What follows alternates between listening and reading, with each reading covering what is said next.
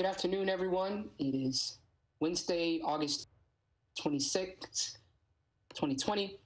And with that, I call the monthly Community Oversight Board meeting to order. First, we'll begin by with the reading of the appeal statement pursuant to the provisions of Section 2.68.030 of the Metropolitan Code of Laws. Please take notice that decisions of the Metropolitan Government of Nashville and Davidson County Community Oversight Board may be appealed to the Chancery Court of Davidson County for review under a common law writ of cert. Any appeal must be filed within 60 days after entry of a final decision by the board. Any person or other entity considering an appeal should consult with an attorney to ensure that time and procedural requirements are met. With that, we'll establish quorum during a roll call vote. Mr. Campbell-Gooch. Here. Thank you. Good afternoon, Mr. Goddard.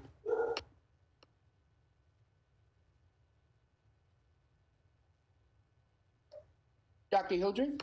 Present. Thank you. Mr. Holloway. Here.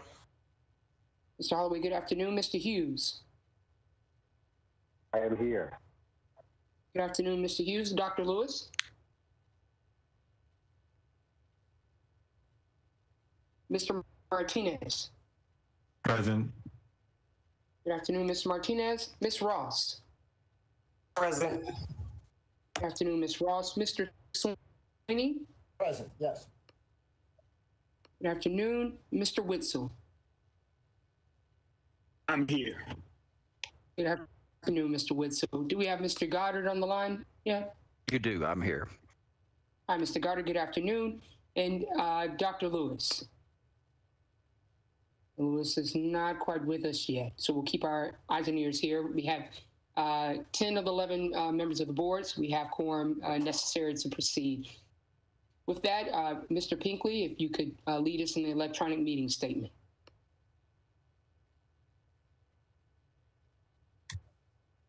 Thank you, Chair Davis. So as we've done with all of our meetings that we've done electronically so far, I'll just give the brief background and then we'll just need a motion, a second, and a vote. On March 20th, 2020, Governor Lee issued Executive Order 16 suspending in-person quorum requirements for public meetings. That order has been extended multiple times throughout the coronavirus pandemic, most recently with Executive Order 51. Executive Order 51 is currently scheduled to expire on August 29th, 2020. I have not seen an extension of that order yet, but I will keep my eyes open and notify the board as soon as a decision is made. And so in order for today's business, we just need a motion and a second that the board is meeting today to conduct essential business and is meeting electronically to protect the safety and welfare of Tennesseans. Thank you, Mr. Pinkley. Anyone, is there a motion? So move. Thank you, Mr. Goddard. Thank you, Ms. Second. Ross. Thank you, Ms. Ross. Any focused discussion?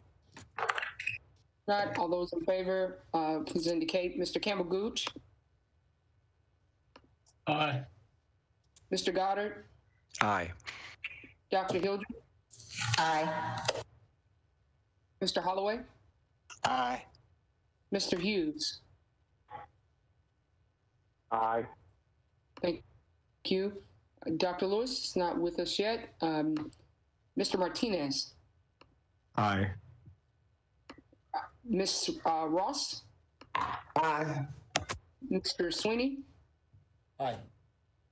Mr. Witzel. Aye. Thank you very much. I vote aye as well. Thank you. Motion carries. Thank you, Mr. Pinkley. We'll next move to the approval of the minutes. Is there a motion? So moved. Thank you very much. Anyone second? Second. Thank you, Dr. Hildreth. Any focused discussion on the approval of the minutes? If not, we'll take a vote here. Mr. Campbell-Gooch. Aye. Thank you, Mr. Goddard. Aye, sorry. No problem. Mr. Holloway, Aye. Mr. Hughes, Aye.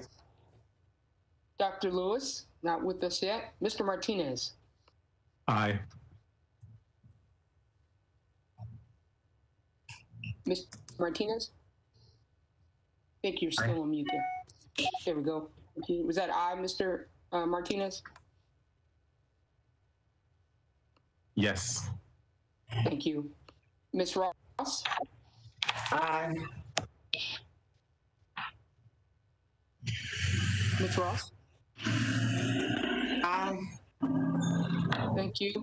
Mr. Sweeney? Aye. Thank you. And Mr. Witzel? Thank you. Go aye as well. The minutes are approved. Thank you very much. We'll now move to our chair remarks here.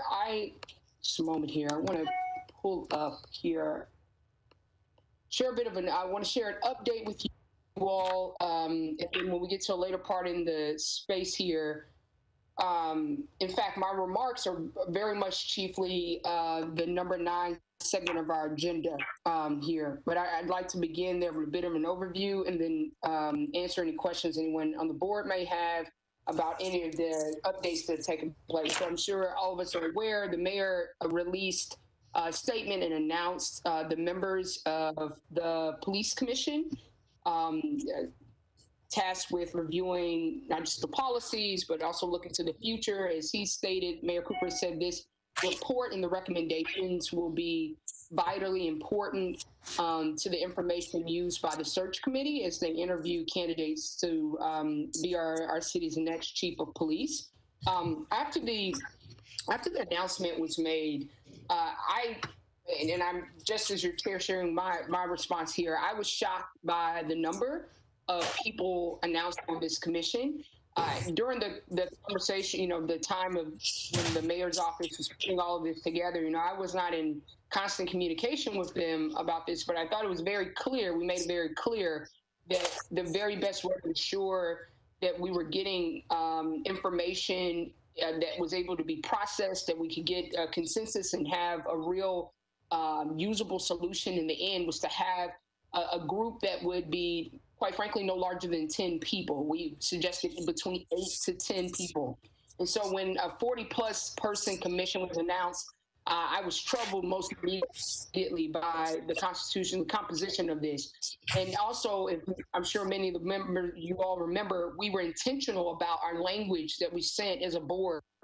We came together to make sure that marginalized communities had a voice, that they would have a representative on this particular commission. I noticed right away that there was no member of the transgender community located and identified, and that's troubling, not simply because of the fact that we had listed in our letter, but because of the disproportionate and quite troubling percentage of negative interactions trans people have with police. I noticed, as many of you probably noticed, that while there was a representative of a major Nashville college, there was no representative from any of our HBCUs within Nashville. And so a lot of the thought process behind this was completely new and confusing to me. So I did reach out. I had a conversation and a call with Eric Brown. I followed up that call with Eric with very specific outlined suggestions on ways to, yes, if you have to keep 40 people on this commission, fine, but figure out a way to get people a smaller group together to get the real work done. And the email I sent, I also outlined that there was a need for it immediately to add a member of the Nashville trans community. I even went so far as to give them specific names, just in case they themselves were not aware of people that could absolutely serve in this capacity. I sent that email on August 14th. And I also gave, very outlined opportunities. I even said, let me know, I'm happy to make myself available. And I got no response whatsoever about any of this being approved or activated.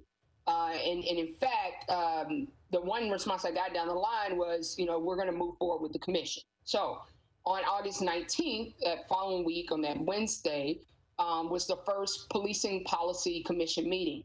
Just before that, that week before that, there was also an email sent that had a request out to all the members of the commission to prioritize, that's the best way to say it, which of the 3 committees they wanted to serve on. Now, when I accepted, this understanding that the commission was going to take place and the mayor laid out the 3 committees, I had the assumption that the commission members would have an opportunity to serve in all capacities and forms of this commission. That's not the case. Every member of the commission has been assigned one of the 3 committees to serve on. Many of us, I believe, got our first selection and pick here, but for obvious reasons, and I'm saying obvious because I think many of the board members would feel the same way here, and I think the community would. The COB and the COB's representatives should not be on 1/3 of this commission, should not be engaged in 1/3 of the work being done, not to mention that every single committee that will be working and reviewing data is able to do so because of the staff, the MNCO staff, the COB staff that is working diligently overtime to get this information and make it available. And so I sent another email and I made it very clear that the COB should not be positioned so that the only way we can be effective is in these silos, that this is in no way what either the community had in mind, the board had in mind, but specifically it gets away from the purpose of this commission. And then I also reiterated that, yes, because you have 40 people, I get it. A 40-person WebEx meeting is a lot of people, but I also know that this is important. So here's another solution on how this could possibly work. That was met with a response of, well, actually, we're going to still move forward with the committee. So that was declined as well. On August 19th, when the first Policing Policy Commission meeting was convened, it was opened with remarks by Mayor Cooper, followed by extraordinary remarks by our Executive Director, Fitchard, then followed by remarks by Interim Chief Drake. And then in the end, there were remarks by Mayor Carl Dean. Mayor Carl Dean and Judge Dinkins have been identified as the co-chairs of the committee. Mayor Carl Dean, however, was the only speaker on last Wednesday, August 19th, because Judge Dinkins is currently unavailable to serve on the commission and does not have a date currently on when he will be available to serve due to health. And Mayor Cooper and Mayor Dean's comments, however, gave the impression that Judge Dinkins was actually expected to be a part of this and be a co-chair of this. I think it's very, very important to be very honest at all times and transparent in this space. I was very honest with John Button and Eric Brown by email on Sunday, on August 23rd, and then also by phone with John Button yesterday about the problems that are quite apparent to me about not just the composition of this commission, but also the way that it's working, the way that it's going about its business.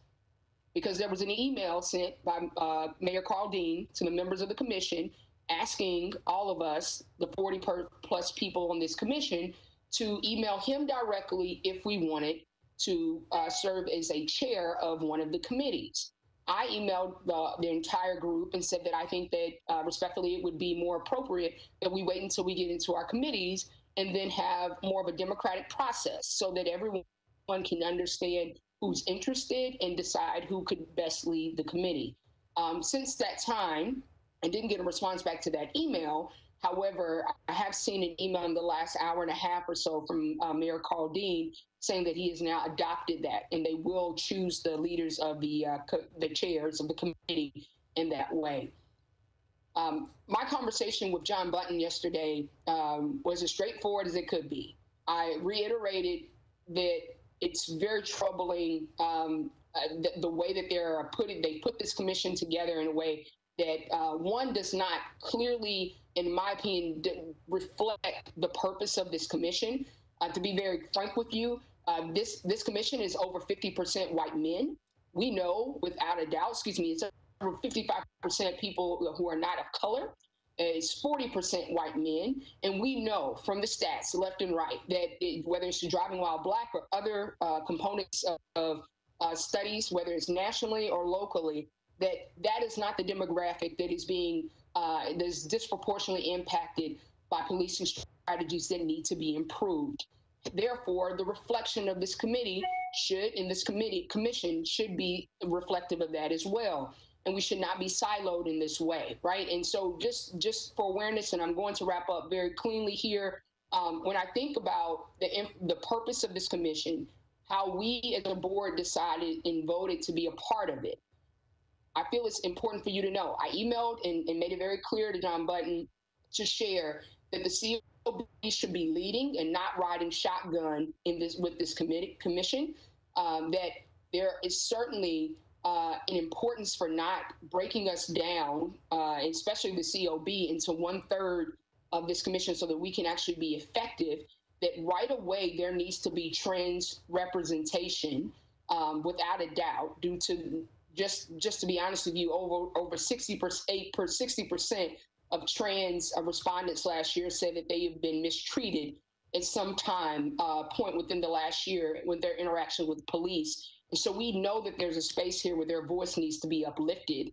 And I also made it very clear too, also, that all of these meetings, every single meeting, needs to be live streamed so that the community can be a part of it and not hear about it secondhanded. My comments were met with, well, we're really regretful that you feel that way. We feel that this commission is a temporary thing, and that the COB should, in essence, we should continue to do our thing, which is our everyday piece.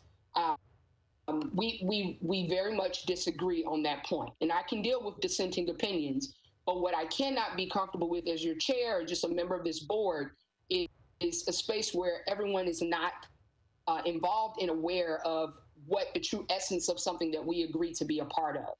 So I'll pause here with my remarks. I'll take questions or comments if there are any, but I am concerned, and I've asked John Button to do some diligent understanding and reach out to determine if and when Judge Dinkins will be available to serve as co-chair of this commission, because the idea of Mayor Carl Dean being the sole co-chair of this commission is problematic at best. It is not appropriate, and we know that there is a way where there could be partnership, where the COB is partnering with Mayor Carl Dean and Judge Dinkins, if that be the opportunity to get this work done. So I'll pause here, answer any questions, but I simply wanted to offer that space for everyone to know exactly what's taken place over the last just 2 to 3 weeks.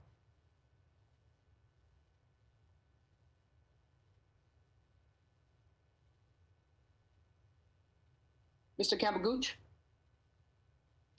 So I just have a clarifying question.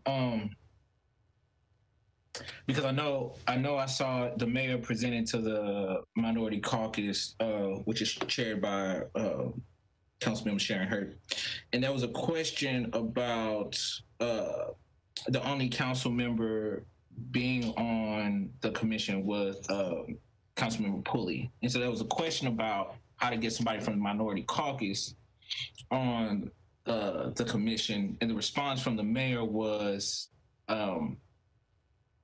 keep it one council member because the same, and I think this goes for the same reasoning behind keeping one COB member, is because they didn't want to have to deal with the open meetings and having it become a quote unquote media frenzy. But my question is that if the subcommittees are if the commission's subcommittees are separate and essentially working in their own silos, then it seems like there should be able to be multiple community oversight board members and multiple city council members, because they would be working separately.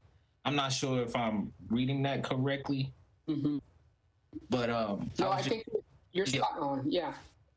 No, you're absolutely right, and it goes even further now, Mr. Campbell-Gooch, because earlier this afternoon I was made aware Mayor Cooper announced that Councilwoman Gamble will be joining the commission. And so now it's automatically, the bell is rung with more than one member of the city council, our council membership being a part of it, which does ring the bell of the Open Meetings Act. And also begs the question on my end, and why they cannot add and will not add a member of the transgender community.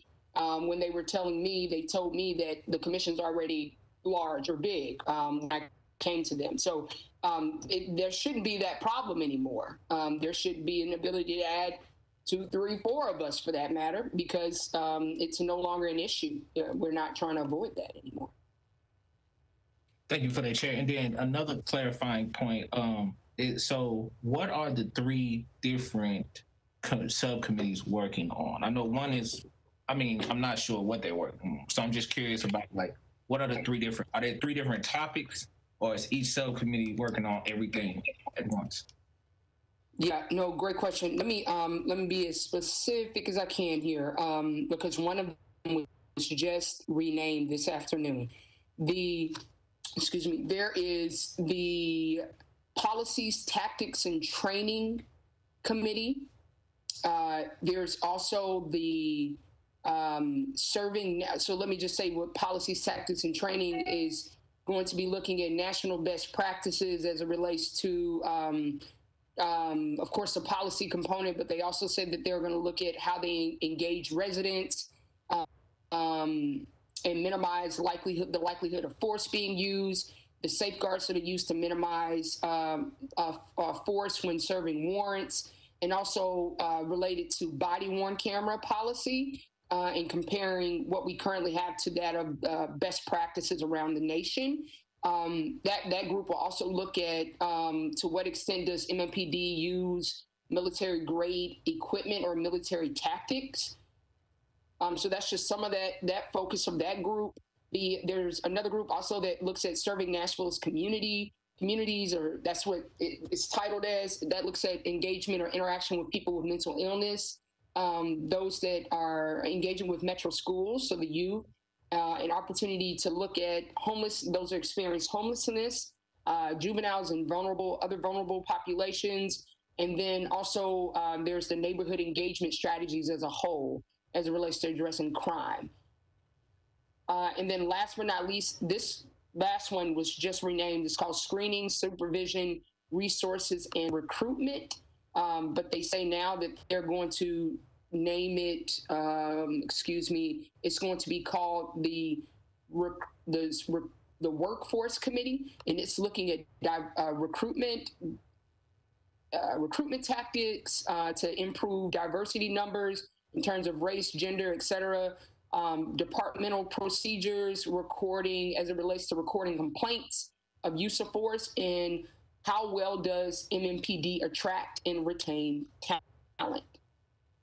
There has been no, there's been no like specific breakdown beyond the longer memo that was sent out and the request for you to select one of 3 committees. That's been the most that we've gotten from that. Sorry for the long answer there. Thank you for that, Chair. That cleared up a lot for me. Okay. Any other questions or thoughts here? Okay. If not, and I'll keep scrolling here if there's a raised hand, or feel free to unraise here. Ms. Campbell-Gooch, I see you raised, so feel free to unmute if you still do have something else to say there. I want us to be very clear here. Ms. Campbell-Gooch, are you unmuted? Yeah, I was just. Okay. Yeah, go ahead. I was just going to ask. Go right ahead. I was just going to ask you, Chair, and then also other COB members, if this new information or this new board structure changes how we strategically engage in this commission.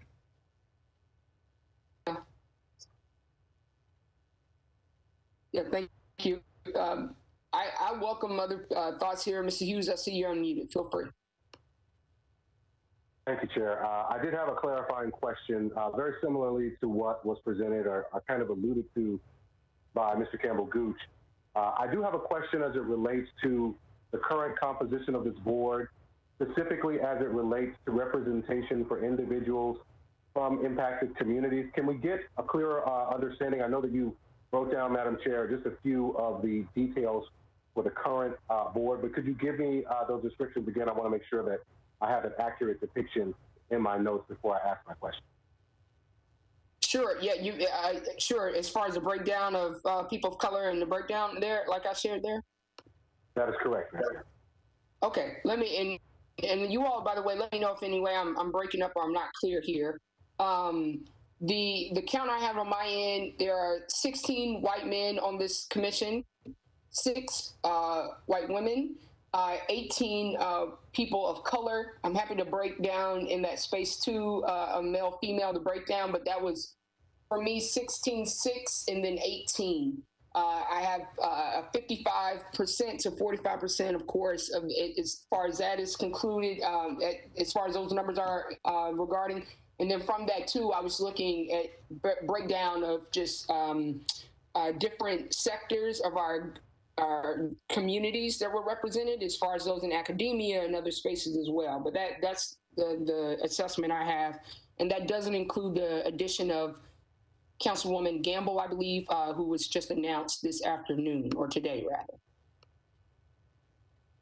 That's helpful, Madam Chair. I was curious about the representation specifically for individuals who are otherly able, and so I'm not sure if those numbers are available, but individuals who may be in the hard of hearing, or perhaps the communities represented by individuals who might be sight impaired and have face other differences in ability.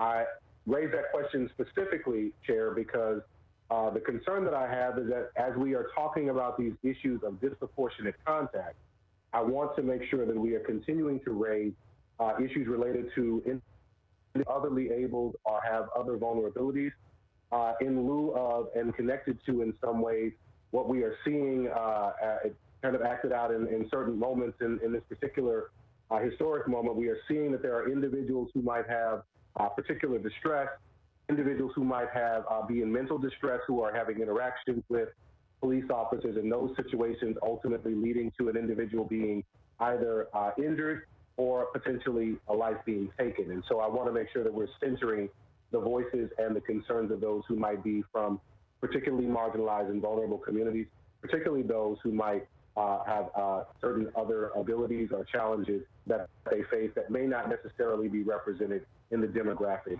data. So I did just have a question specifically regarding that, but I will say also that I find it also a little bit concerning that there seems to be a willingness to be flexible around certain expectations, rules, understandings as it relates to certain elements of this commission, but a rather kind of stringent and inflexible perspective in others. I wonder if there is a similar sentiment from other members of the board, and if there is some similar concern around that, if we could give voice to what those concerns might be, and I yield my time.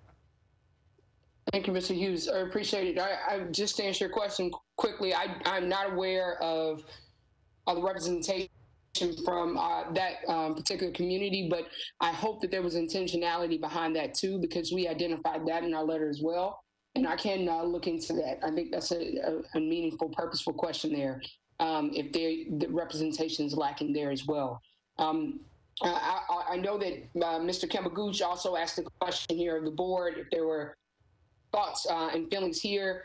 And look, in the end, like all things here, if the position here is that we are comfortable with moving forward and continuing to be a member of this commission, I will continue to do so dutifully. But I also believe, without a doubt, that there needs to be a true answer as to whether or not this is a commission with already stated objectives and results before any committee has met. And that's what's concerning me, is that it is not as transparent and community focused and engaged as it needs to be. And it's something where I just can't in good conscience have the COB be a member and a part of this unless we have some true and real answers to this.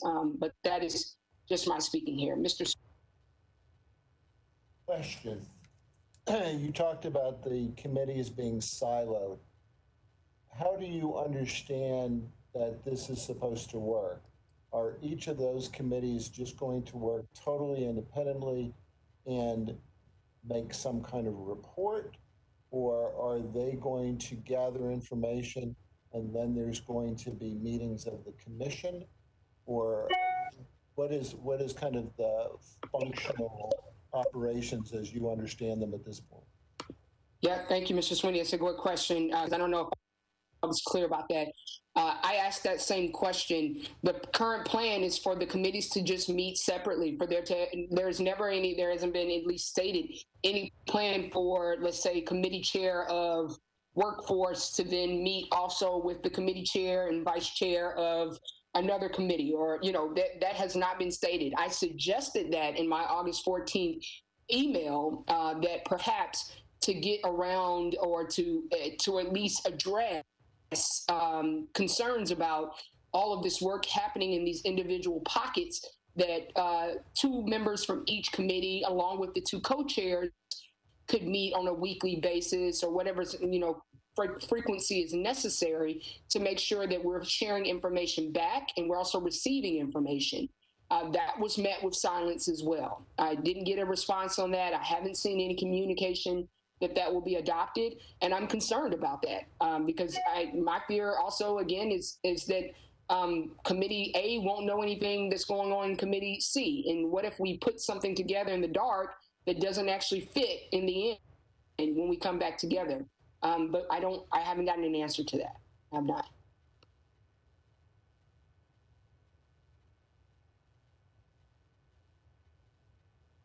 Mr. Goddard? Yes, I'm going to, Chair Davis, I appreciate all you're saying. Don't take my remarks as pushing back on any of that. I'm going to jump all the way to the end of the process and ask a question or make a couple of comments. I think we work the best deal we can with this committee. I think if we can get on all the subcommittees, that's great. If we can't, we try to strike an alliance with folks that can to have our desires heard. But at the end of the day, however successful or unsuccessful we are, I believe this commission is going to have a lot to say about police procedures and make a lot of decisions about that. And to the extent those decisions are in areas we want to follow up on later, it's going to make our job more difficult. I think at the end of the day, whatever this is, we need to find the way to participate the most effectively we can. Stated differently, I don't see how it makes sense for us to sit this out. Thank you. Thank you, Mr. Goddard. I appreciate it. And appreciate the perspective too. Mr. Sweeney, are you still unmuted there? Yes, and I agree with Mr. Goddard that we need to have a voice in this, and I appreciate the way that you have regularly made the point through the mayor's office, and that we should continue to do that.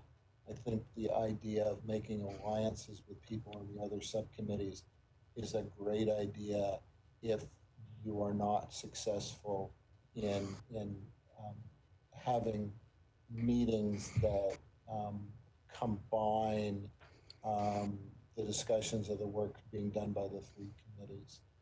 I do think that it's important for us to have a voice here, even if we have to amplify that voice separately in things that the board does, if we don't think we're being heard clearly enough through the committees. Understand. Thank you, Mr. Sweeney. Is there any additional comments, questions here on this? If not, I'm sorry, Mr. Campbell-Gooch. So I was curious. I do think it makes sense for us to spread out into these committees. I think that is a tremendous opportunity, and I think it also safeguards us from having our work constantly duplicated over and over again as a technique to demobilize efforts. So I'm just curious about, Chair, how do you think we could go about getting on those separate subcommittees just to make sure the people's process that created this board is also thoroughly represented on this commission? Yeah, no, Look, I've made the request here by email. There's been no official press release. We've done nothing publicly because, quite frankly, I didn't.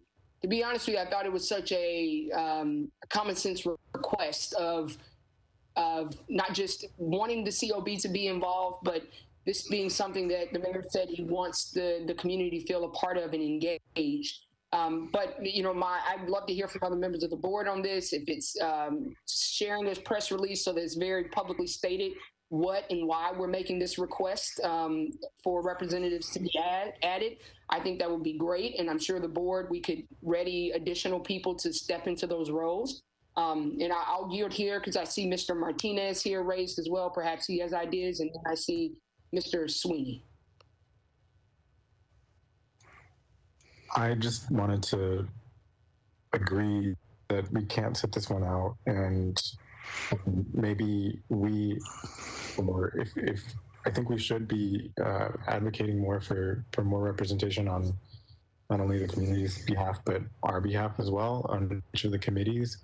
And if we can't get, you know, more diverse community members on the committees on the commission, then perhaps we can aim to, you know, serve and those communities and, you know, make it pointed effort to meet with them to make sure that we represent their point of view at these different committee meetings. All right, Mr. Martinez, so I'm clear. So I think you're echoing the same sentiments of we go the approach of getting alignment there on ideas here, but maybe the first part is to make the formal request that we have additional members added there. Am I right about that? Yes. Okay, thank you. Mr. Sweeney and then Ms. Ross. Are the committees going to be staffed? And if so, staffed by whom? Do we have the ability to influence the three committees through our staffing of the committees? My understanding is they will be staffed by a member, the mayor's team. I know that John Button and Eric Brown will be at these meetings, but there's also a lady whose name, her name escapes me, who's been sending out the calendar invites and was in charge of coordinating kind of what the preferences were for each member of the commission. So I do think that they will be, in fact, staffed. It sounds that way. By staffing, I meant providing substantive information to the committees for their consideration and you know, coming up with agendas and questions and issues. Yeah, it sounds like there's a mixture of the kind of they're playing both sides, both the coordination, logistics, but also substantively. And then, of course, Dr. Fitcher can kind of speak to this too. Dr. Bleer and others have been helpful in that space too. Am I right about that, Executive Director Fitcher, as far as the data side of things?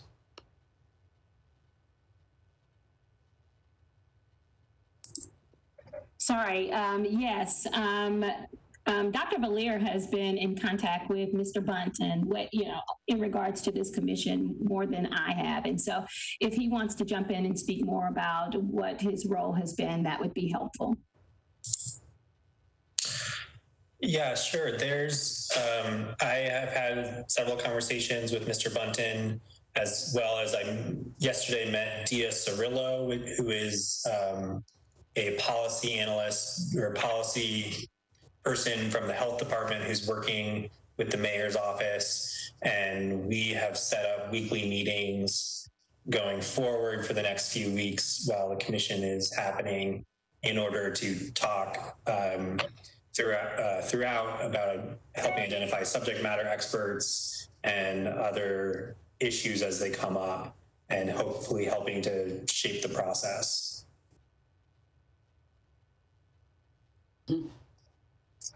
Mr. Sweeney, does that answer your question there? In part. Okay. So in the sense that the mayor's office doesn't have expertise, which is what's been my understanding throughout this process, and that's how we played a role in this, that to the extent we can use our resources in order to develop the issues and develop the questions and provide the resources for consideration.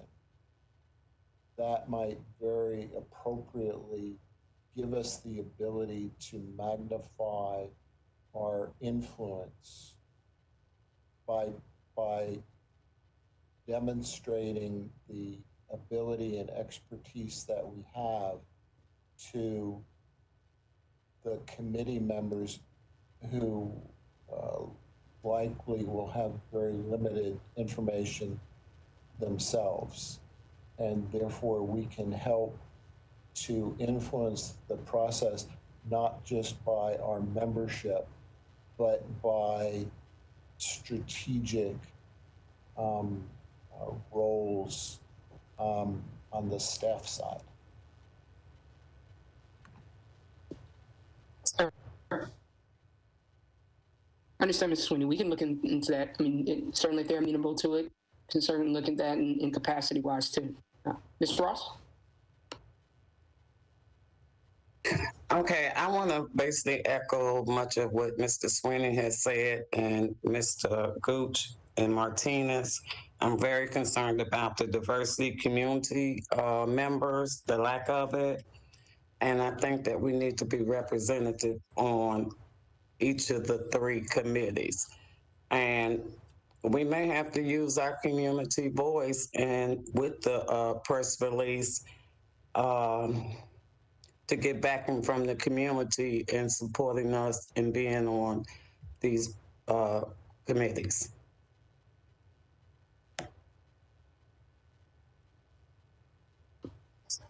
Thank you, Ms. Ross. Mr. Campbell Gooch. I have 2 or 3 questions that I'm gonna get out the way. First, Chair, you mentioned a timeline. So if this is not gonna be a permanent board, but they have a lot of information that they have to source through, they're also gonna have to figure out how to be able to build consensus amongst these 3 groups. And then they're also gonna have to figure out how to have a collective analysis without building any type of like team effort. And so I'm just curious, if this is not a permanent commission, how long is the commission going to be standing up? My understanding, Mr. Campbell-Gooch, is that the focus of this commission or the length of time is supposed to be at mid to late October. The mayor and Director Fisher can correct me if I'm wrong, but from the mayor's remarks and previous statements in the press release, it seems that he's expecting a report by the middle of October so that it would then inform the chief of police search. Is that your understanding, Director Fisher? Yeah, that's my understanding, but I think that Peter has some more knowledge. I'm sorry, Dr. Valier has some more knowledge in regards to the report that we had a really quick discussion about it today. And so if you want to update them about the report, that would be great. As far as the policy commission, their work should be concluding toward the end of October with public release of the full report. But it seems as the initial plan is to have quite a bit of the work done by the beginning of October so that it will inform the hiring of the new police chief and have questions prepared for police chief candidates. On the research that we're doing as MNCO and which will include some policy recommendations, that will go before the board before it gets released publicly. And so the work that any work that we do, that if there's specific policy recommendations, all of our bylaws, we're following our own process to bring that to the board before anything goes public from our side. Thank you. Mr. Campbell-Gooch? I was going to say thank you. I think they cleared a bunch up for me. And I will also be remiss if I did not mention this type of like closed door, back room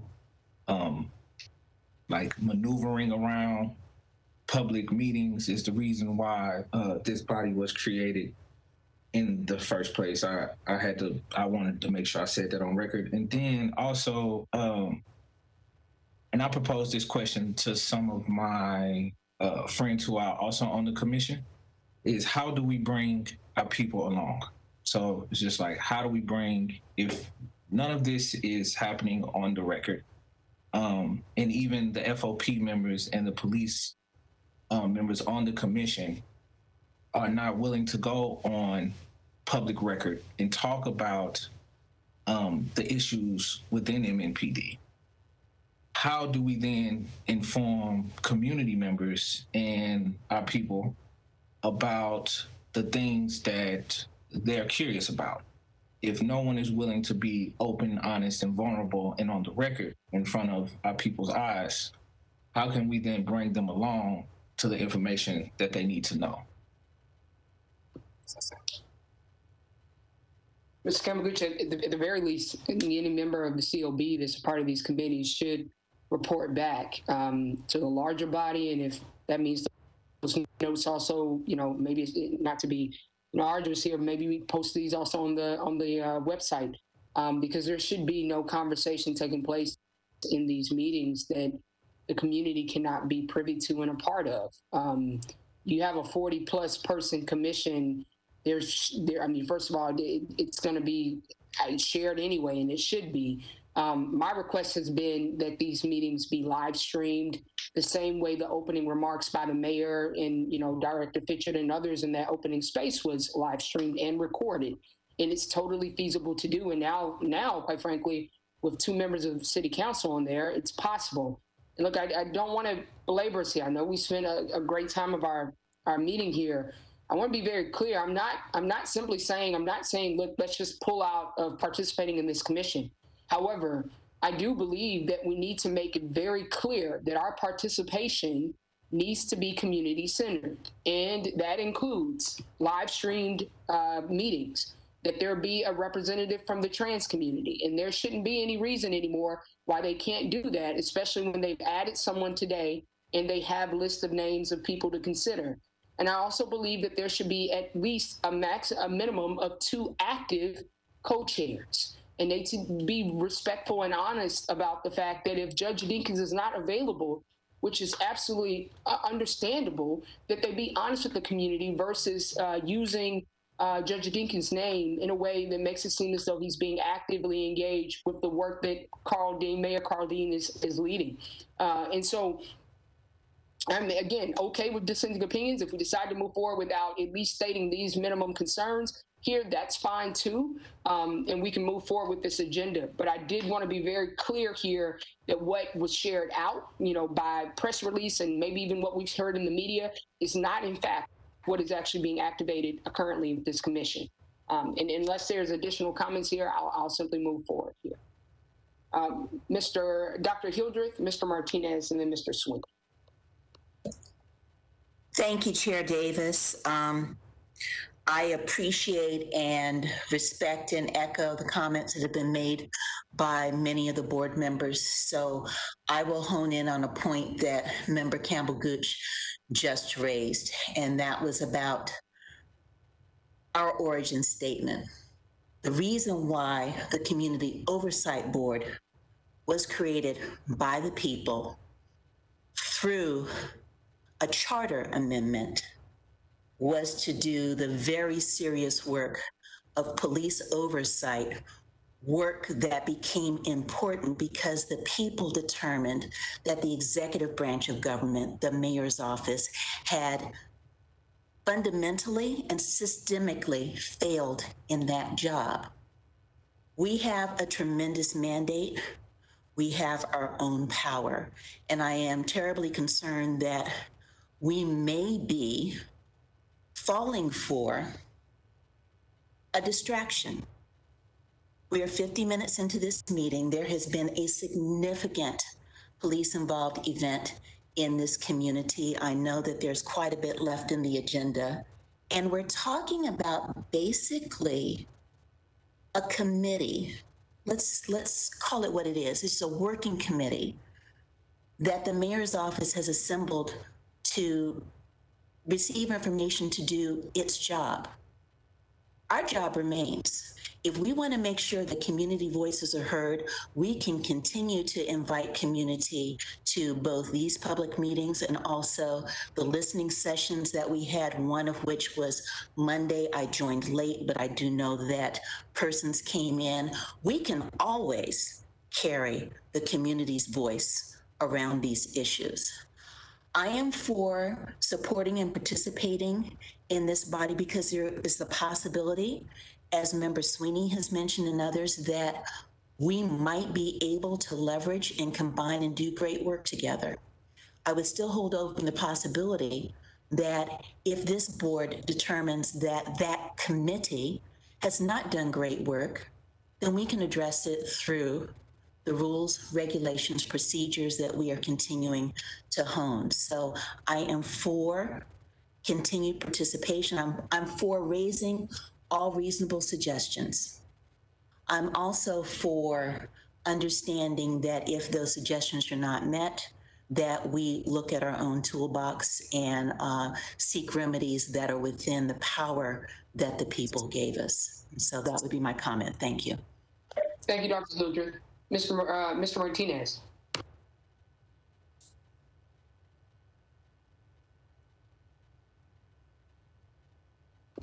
Mr. Martinez? Sorry, I didn't unmute. I would also point out that I think many of the members of the commission are on our, they support our work. So I think that is something that we can leverage in, reaching out to them individually to express our concerns to them about the commission that they're involved in, so that they in turn can also put pressure on the mayor's office to increase the diversity of the commission and to increase our representation on committees as well. Thank you, Mr. Martinez. Thank you to everyone as well. I appreciate all the comments here. Make sure if I missed anyone, I don't believe I did. So please unmute. I'm happy to acknowledge you here. Sorry if I did.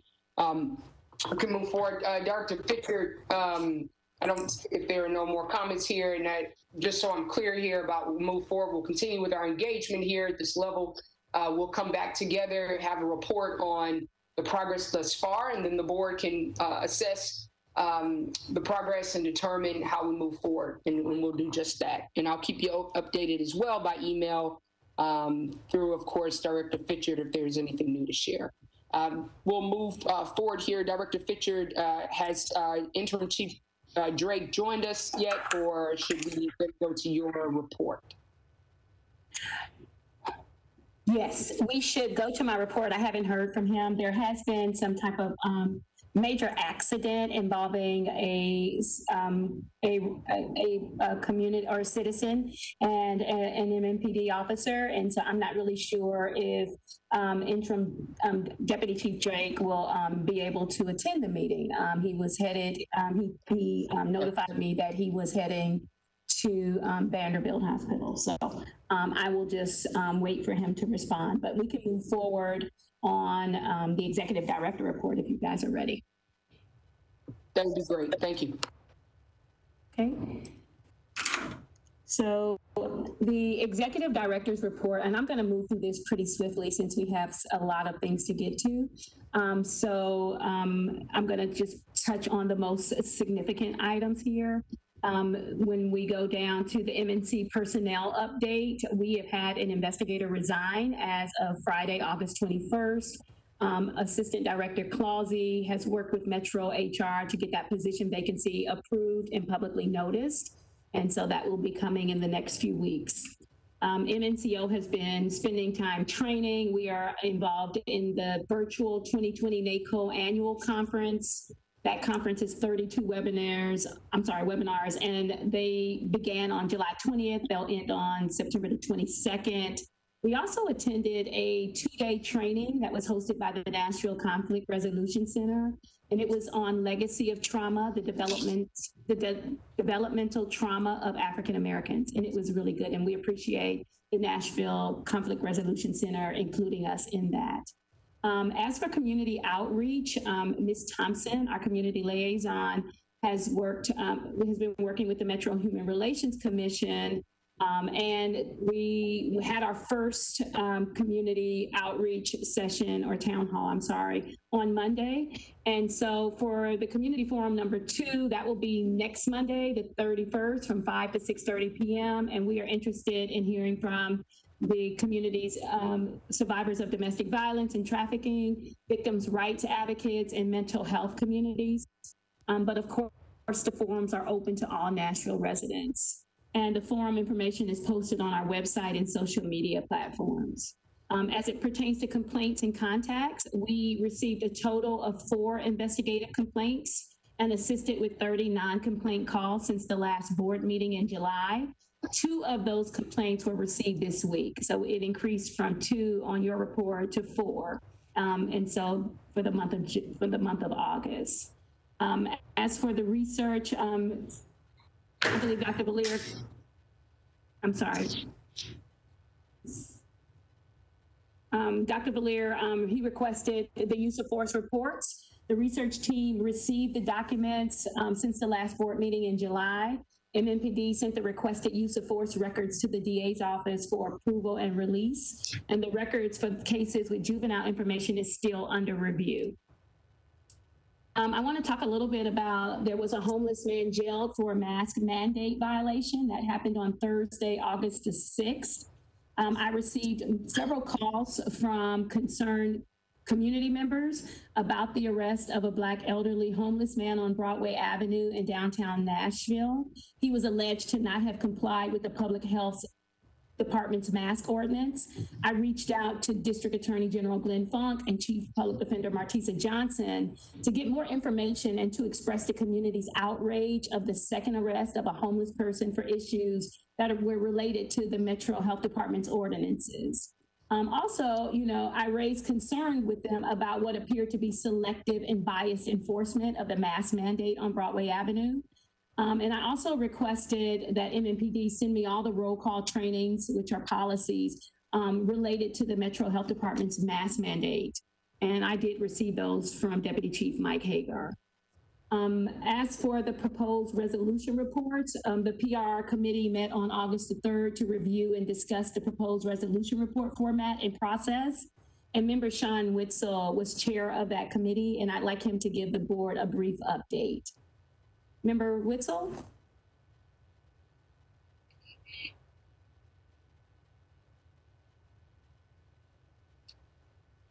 Hello, can you all hear me? Yes. Okay, I'm sorry. So yeah, on August 3rd, I chaired that particular, sorry, I'm having some tech issues. I chaired that committee, and we created, basically we went through the process of looking at the, and reviewing the PRR draft and the SOPs. And we basically kind of went through that and just asked questions and developed it a little more. And we offered our full support from myself and the rest of the board on what was decided upon. And that's pretty much all I have to offer the board. Is just that committee was in full support of where we ended and moving forward. Thank you. Appreciate that.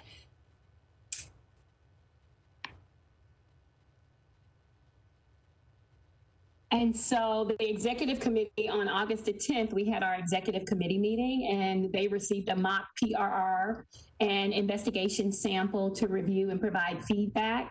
The executive committee and myself discussed the reports and next steps in preparation for presentation to the full board, which is what we'll do today. The executive committee approved the proposed resolution report design and format. And we believe that we will be ready to present proposed resolution reports to the board in September. As for the body worn and in-car camera update, the West Precinct installed, it began on July the 27th, and they are continuing or are ahead of schedule. 32 West Precinct cars have had in-car camera installs. There's approximately 33 cars that remain. 53 West Precinct officers have been issued cameras, approximately 40 remain. And the next precinct on the list is the East Precinct for implementation of body-worn cameras. I wanted to say I spoke on August the 13th with a gentleman by the name of Mr. Gary Peterson. He is the lead consultant for the search of the hiring of the new Metro Nashville Police Department chief. He and I discussed the process, the relationship of the COB with MMPD, and overall policing practices. I was invited and attended the meeting for the Criminal Justice Steering Committee that happened on Monday, August the 17th. And we actually were addressed by Mayor Cooper. We discussed upcoming initiatives and priorities, COVID-19, Nashville arrest trends in the jail population. I want to mention that there was a death in custody on Monday, August the 17th. I got a call from Captain Jason Starling, who's the commander of the Criminal Investigations Division. And he stated that a man had died while in custody of the Davidson County Sheriff's Office. The MMPD Code Case Unit was notified of the death, as is the established procedure to investigate the occurrence. Captain Starling also contacted the DA's office and TBI and stated that there were no preliminary indications that MMPD was involved. An investigation by the Code Case Unit is open, and an autopsy will be performed and by the medical examiner, excuse me. And I don't have any further follow-up information as of yet on that.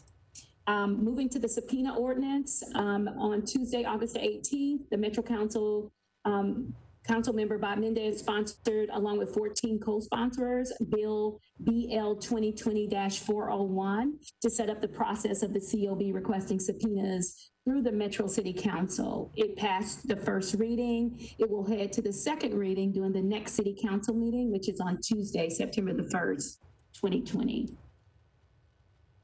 I want to talk a little bit now about the MMPD search warrant raid, MMPD MDHA search warrant raid.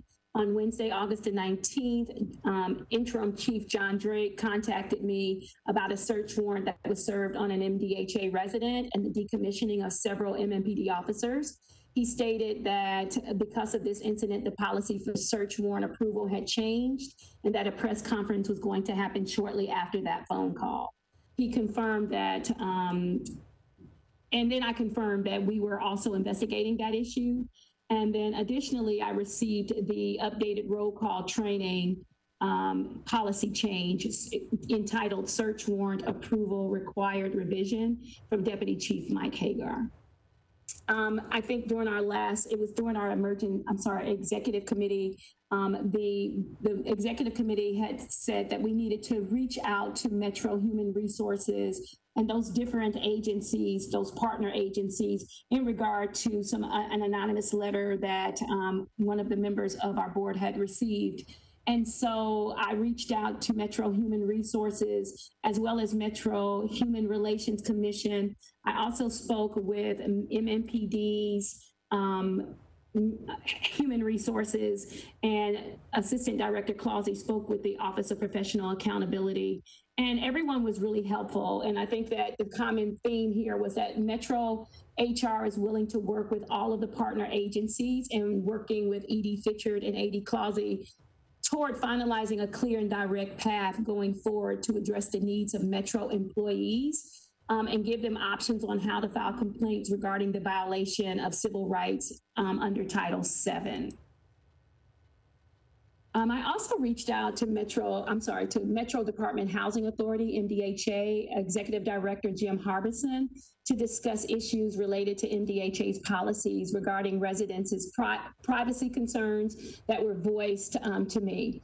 And so he and I talked about some issues that was happening at MDHA, and he stated that he took steps, excuse me, to make certain that residents feel safe in their apartments, and that he has enacted a new policy, excuse me, that will ensure keys will no longer be made available to MMPD without his personal approval, even with a search warrant. Additionally, he said he's going to send out messaging to residents informing them of his new policy and procedures, and that he has a meeting scheduled with Interim Chief Drake to discuss the relationship between his residents and MMPD. He also asked if I would agree to meet soon to continue conversations that would benefit the community members who reside in MDHA properties, and of course I agreed. And then the last thing here is a records meeting.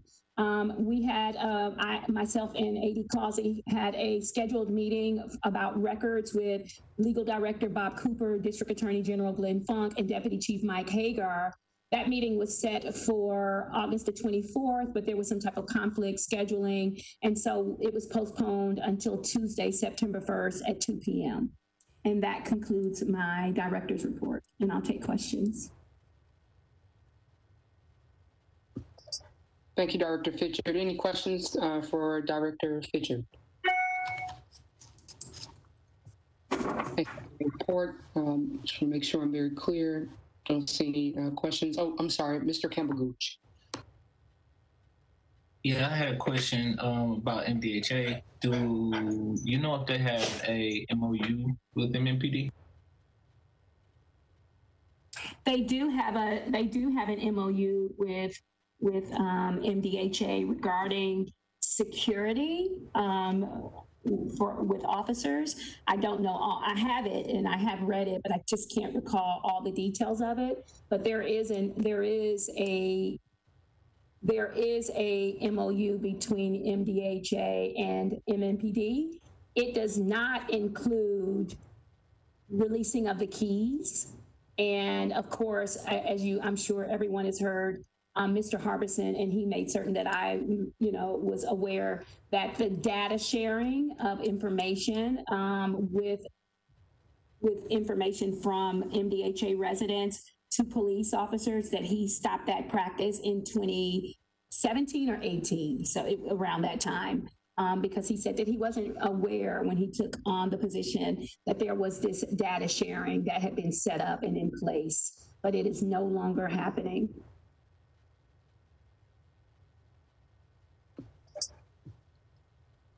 Thank you. Any additional questions here or any topics of the report? Thank you very much, Director Fitchard. If Interim Chief Drake is able to join us, we certainly welcome him for the conversation, and we'll pause appropriately. Let's move to the MOU finalization discussion. Director Fitchard. Chief Drake said that he's headed into the meeting now. Okay, great. So can we pause for a moment? Sure. So he's signing on.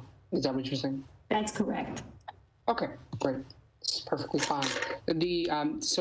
Once the Interim Chief Drake share remarks here, if there are any questions from the board, we'll then move back in order and go next to the MOU finalization discussion, and we'll stay in order the agenda here. Director Fitchard, he has a panelist link, I'm assuming? He'll join us as a panelist, we'll see him? He was sent it as a panelist, but he just said he was dialing in. So I just, okay. I'm trying to figure out what's gonna happen with that. That's not what I was expecting. Yeah, he's having a little bit of issues, excuse me, getting in. So let me work on that, and maybe we can move to another portion in the meeting. Yep, that's totally fine. Let's move. So, Mr. Pinkley, are you prepared to for the proposed resolution report presentation? Yeah, I can move into that. If you give me just 1 second to pull it up. Okay, great.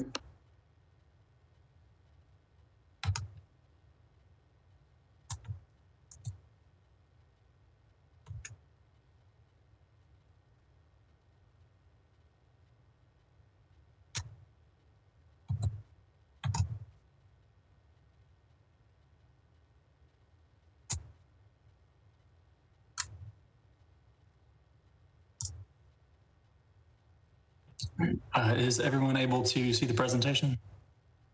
Yes. Yes, we can. All right, then I'll just head right into it.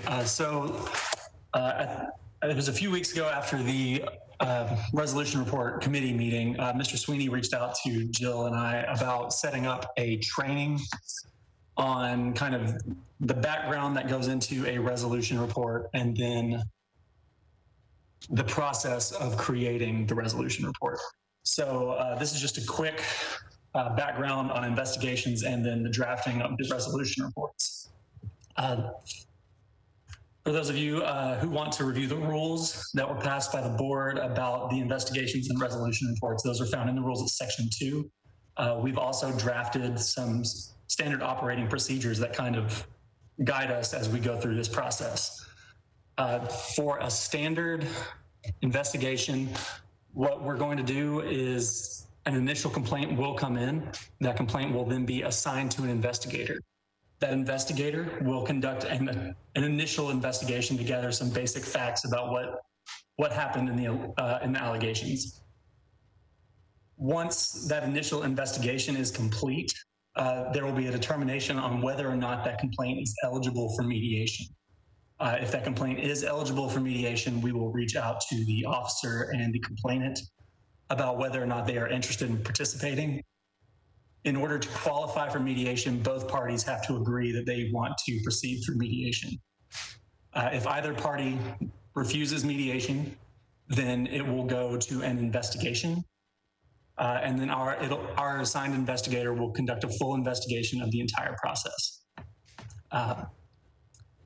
After that investigation is complete, we will create a proposed resolution report that will go through multiple layers of review before it's presented to the board. Once it is presented to the board, it will also come with recommendations for discipline if necessary. And then the board will vote and those recommendations will be forwarded to the Metro Police Department. Every complaint that we get will follow this exact same process. So in the drafting of the proposed resolution report, Mr. Cooper? Yes. Just one moment. I just want to pause here. And apologies here. I just want to be thoughtful here because I think we have a limited time space here. Director Fisher, do we have Interim Chief Drake here? Yeah, he says he's in the meeting, but I don't know. He called in, so I'm not really sure how to make him a panelist. Okay. And so can you do that, Mr. Pinkley? Do you know how to do that? Can you give me the first 3 numbers of his phone number? Okay, I will text those to you. Okay. And then I can try to add him so that he can speak, although I can't make any promises. Okay. I'm sorry to interrupt, Mr. Pinkley, but I figured... No, that's perfectly fine. Your assistance with that, if anybody was going to help us with that.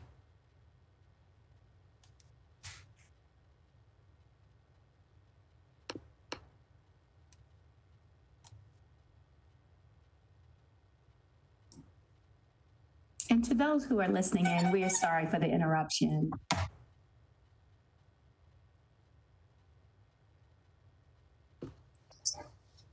Problem here.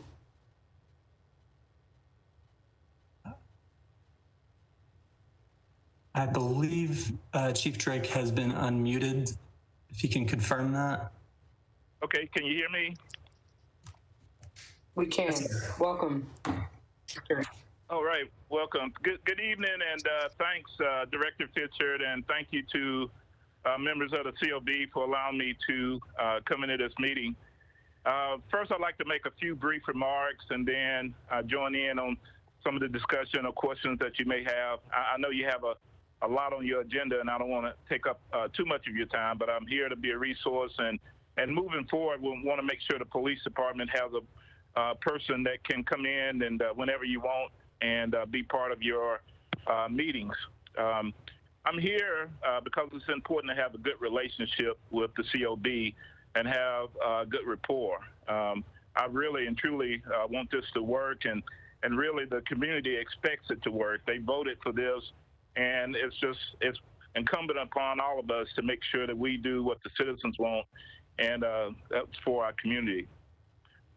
Also want a strong relationship with Director Fitchard. I've been reaching out to her on phone calls and trying to make sure that that she knows that I'm sincere about having this rapport and relationship with the COB, because I feel it's meaningful, and I feel regular meetings in the future will be meaningful as well. I've talked to Mayor Cooper, and he has a strong relationship with all parties involved, and he's a strong supporter of the COB as well. And he's encouraged me to reach out to COB and ensure that we have information sharing to the extent permitted by law. And so from what's ever happened in the past, we want to try to get past that and try to get to where we can share information with the COB. There's three things I want to improve on. It's important the COB has access to records so it can do its job to investigate police misconduct. Legal has worked with COB and et cetera on the process to access documents, and we want to improve that process.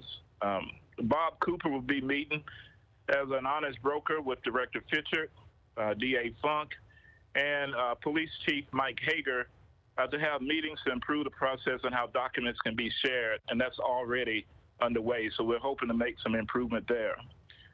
Second, a good relationship with the COB with regular meetings. I'm looking to create a liaison with several communities and also the COB. So I'm looking at making a chief diversity officer at some point to where they can connect with community oversight as well as myself, Gideon's Army, NOAA, and as well as others to ensure that we have a connection and regular rapport and good rapport with communities.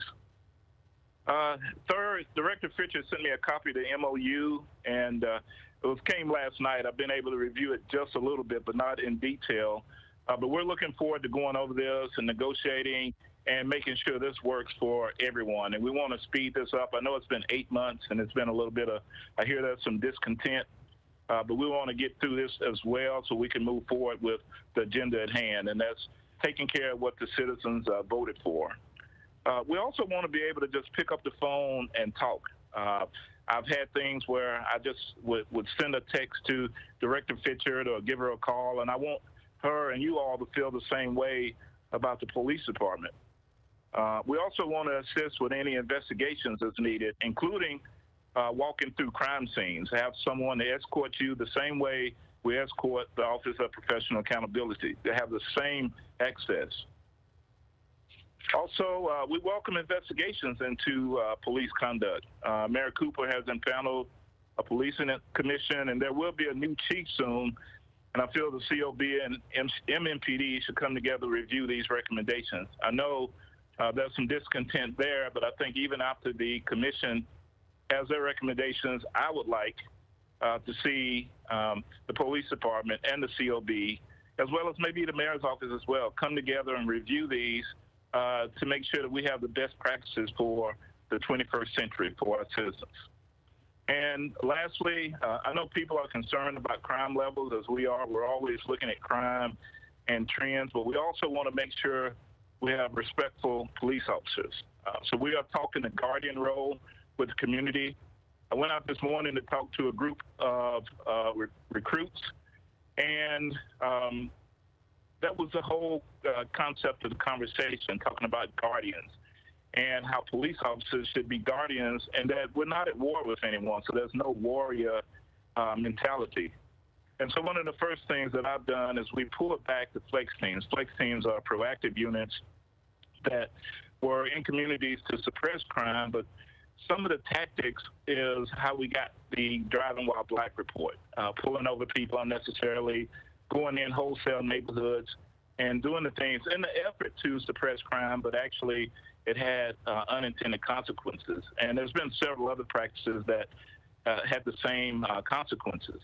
And so what we've done is we began community engagement teams and changed the whole narrative to having a friendlier police department, a more engaging police department, officers that go and walk through neighborhoods, officers that deliver meals to residents, help tutor kids, help paint basketball courts, help mentor kids and families, and at the same time help problem solve in neighborhood with crime issues. We've been tutoring, we've had neighborhood cleanups, We even had a lady from South Nashville send an email to say that she was just totally ecstatic the way her neighborhood had been cleaned up, and that she felt empowered to keep it that way, and that she felt like the crime was going away that was inhabited by drugs and prostitution and et cetera. So with the help of the police department and community engagement, we feel we can work together to make strides in making this community better. And so with that said, I want to thank you all too for all you do. The community voted overwhelmingly to support the Community Oversight Board, and we want to ensure that commitment is realized. So thank you, and I'll take any questions that you have. Thank you, Chief Clerk. We appreciate you joining us here. Let me open up here if there's members of the board that would like to speak here. Mr. Holloway, I see you unmuted. Feel free. Yes, Chief Drake, on the shooting where the police officer was shot and was walking his dog, there was some 911 calls that were made that was denied Ms. Fisher, and it's a known fact that she wouldn't allow those 911 calls. So how can you help her? That's going to be a TBI investigation. I would encourage them to call the TBI. We're not privy, and they don't give any information out until their investigation is concluded.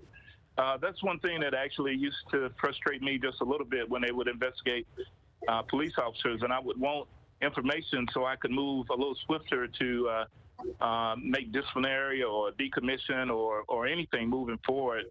But they are real tight-lipped, so I would encourage them to contact the TBI and tell them what's going on. Thank you. Mr. Sweeney. Yes, thank you, Chair Davis. Chief, it's good to have you with us, and it's very positive to hear your comments as far as your approach in the position. You said that you had received the draft of the MOU and you just got it last night, so you haven't had time to study it, which is understandable. A couple overall questions, though, that I hope were clear as you briefly reviewed it.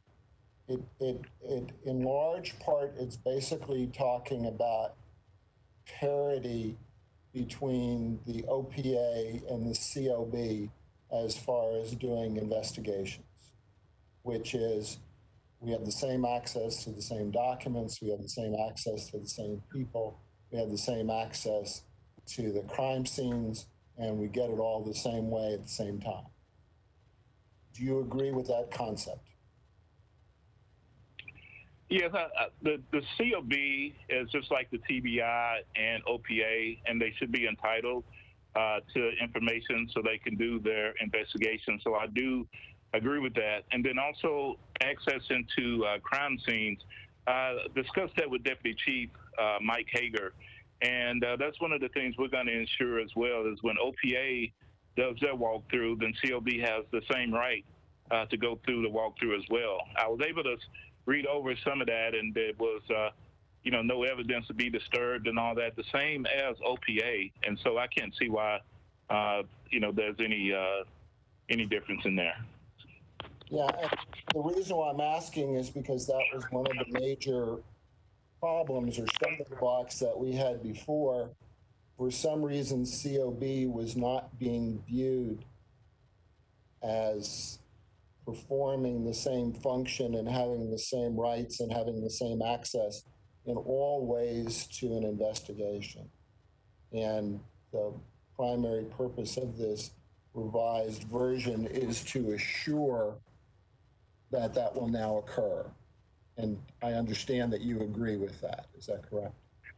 Yes, I would definitely read the MOU in detail, but definitely the COB needs to have access to complete its investigations as thoroughly as they need to. And parity is exactly what's needed for OPA, and there's no reason why COB should stand on the sidelines, so to say, and wait.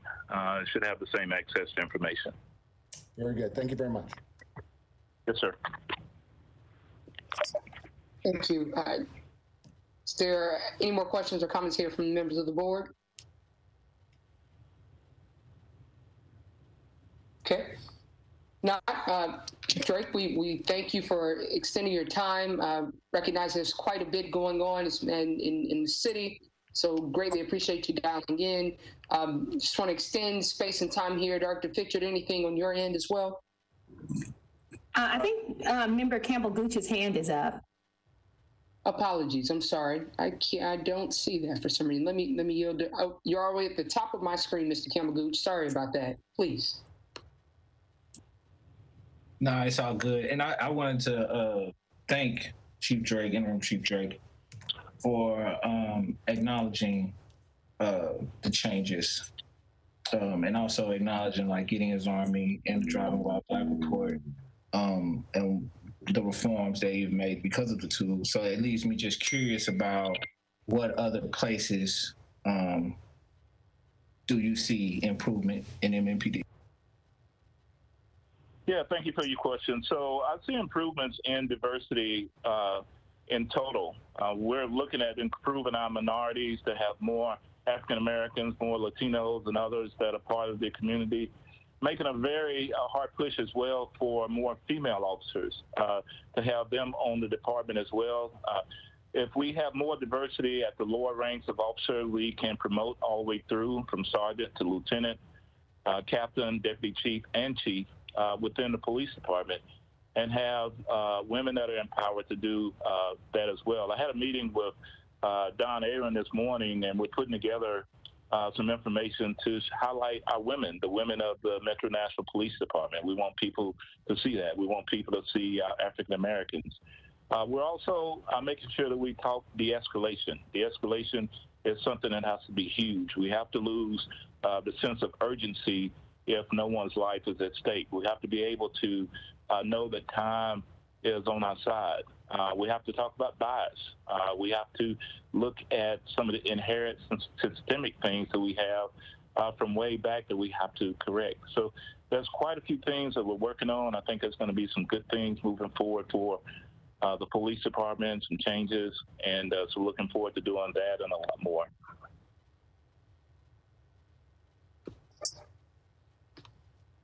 Thank you very much. Any additional questions here, Mr. Campbell Gooch? Anything else? Sir? Yeah, I just had a follow-up question. And I think, yeah, thank you for that, Chief. That I think that clears up a lot for me. And that leads me to another question. So what type of alternatives to policing, like, do you suggest that could go well with the traditional police force? And the reason that I'm asking that is, one, just to hear what you have to say personally, but also with the community members on the call in mind. Yeah, so what I think is one thing that we have to look at is quality of life teams for our homeless and displaced communities. We need to look at how we're treating them and make sure that we have officers in place, and that's a team that we started, and they can connect individuals with services, whether it's the Salvation Army, whether it's the Homeless Impact Division, and et cetera. We also have to look at how we have our approach to mental health calls. And sometimes with the uniform, it can escalate calls. We're looking at a mental health team of maybe mobile crisis and plainclothes police officers who can respond to those type of calls to help those that are in crisis situations and moving forward. Also, we want to be able to look at the systemic things and how we can help those in vulnerable communities where maybe education is hurting or poverty, how we can help with that. And so we're already tutoring kids. We're already starting a mentoring program. I've talked to Judge Calloway about starting a program that I'm seriously looking at that would involve the police department, the juvenile court system, the school system, and advocates and others to where we can look at interventions for juveniles. Juvenile crime is on the rise, but there's factors behind it. There kids are in unfortunate situations. There are kids that don't have supervision. There are kids that don't have meals. And so there's areas that we want to improve on that's non-traditional that we can get out there and work on. So.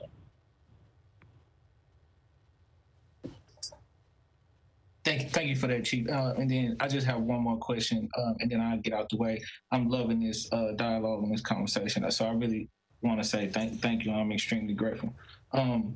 So, also, what type of things could civilians be doing? Are there any like programs that you see happening nationally that are manned by civilians, that, so that our community members could also participate in the safety of their community?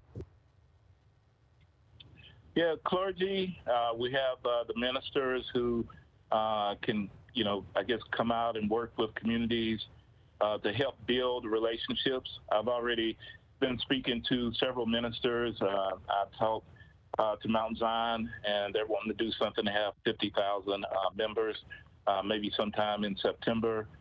And then also maybe long, kind of off a little bit, but looking at how we investigate our traffic crashes and maybe looking at how civilians can impact that role opposed to police officers, so we can focus more on being visible in communities and helping others as well. So I think those are some areas that we can start looking at relatively quickly and then making a bigger impact. I want to make sure that people see us in a different light. I realize that a lot of the things that we deal with are inherent from 40, 50, 60 years ago, and things that are still occurring today, it's really bothersome and troubling to a lot of people. And so it's going to take a little bit of time to change all that, but we're in it to do it. And we know we can't do it with just police officers, and we have to have civilians.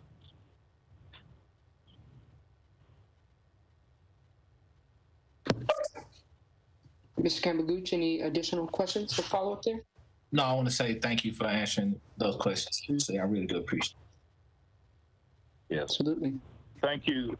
Thank you all so much. And if you don't have any more, I'm fine. But if you want to have me come back for another meeting or have someone from my staff, we'd love to come back and keep this going and keep building the positive momentum between the police department and the Community Oversight Board. I think it's incumbent upon us to make sure we do what's right by our community. And so I'm 100% in trying to make that work. And so I want to say thank you all. Thank you, Chief Drake. We appreciate you.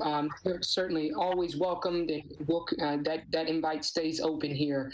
And we'll be sure to communicate ahead of time, too, should there be direct, explicit questions. But thank you so much for joining us this evening. Thank you, Chief Drake. I appreciate it. Thank you. Thank you so much. Have a great evening. Bye. You too. Absolutely.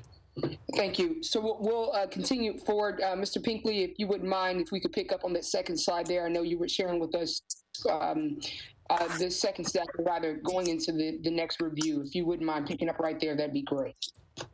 Absolutely. So once at the conclusion of the investigation, our investigators will prepare what is called an initial investigative report.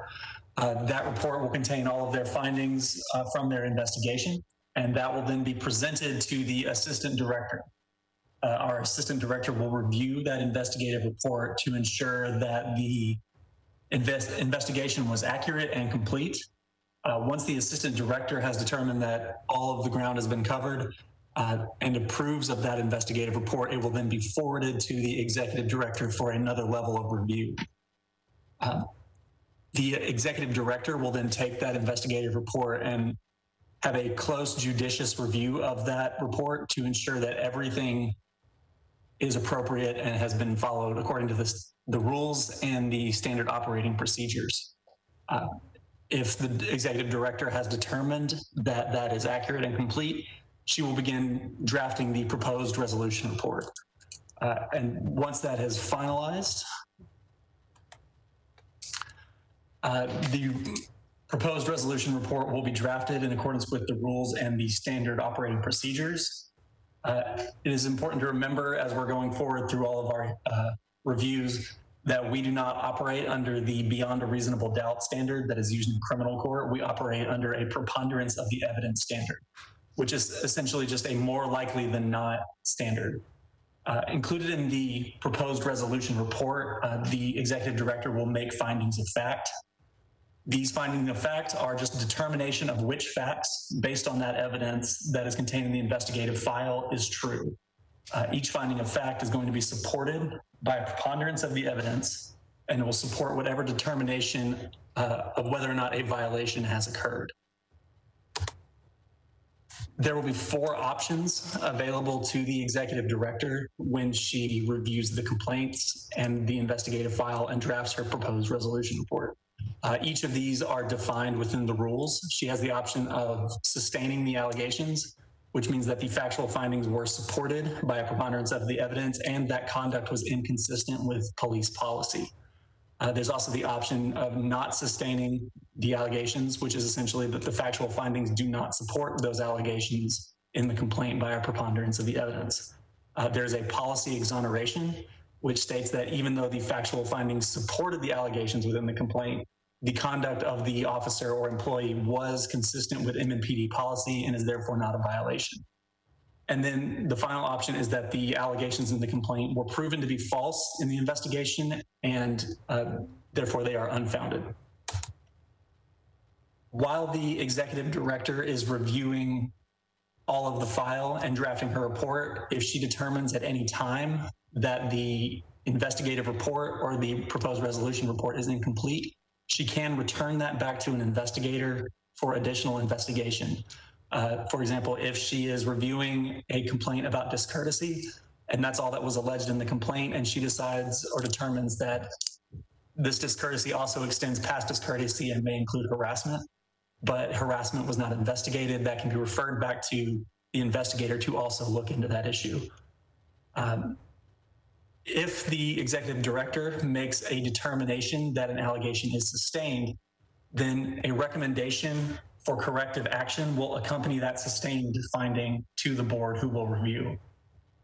The recommendations for corrective action in a proposed resolution report will comply with the Metro Civil Service rules and the disciplinary grid that is set forth in the police department manual. The proposed resolution reports will contain the following: an executive director review summary, a summary of the complaint allegations, the police policy and procedures that were at issue in that complaint, every finding of fact, a discussion and analysis section, and then recommendations for any corrective action. It's important to note that in the board's rules, the proposed resolution report will be presented to the board and comes with a presumption of correctness. So essentially, the presumption of correctness states that when the board reviews that proposed resolution report, it is presumed that the investigator has done all of the steps necessary to prove that case and that the executive director's findings were correct.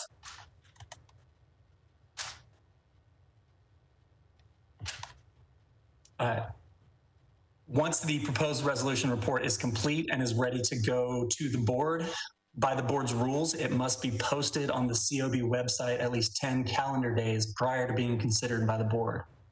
The complainant and the accused officer will both be notified of that posting, and they will have up until 5 days before the board review to request to speak to the board in person at the review. Per the rules, permission is not going to be granted regularly, but may be granted by the board chair if good cause is shown.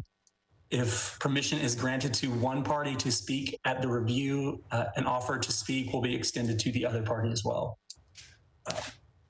A minimum of 2 days prior to the board review, the board chair will have to let the complainant or the accused officer employee she'll have to let them know that either their request has been denied or approved. And if they are approved, they will only have 10 minutes for each side to speak.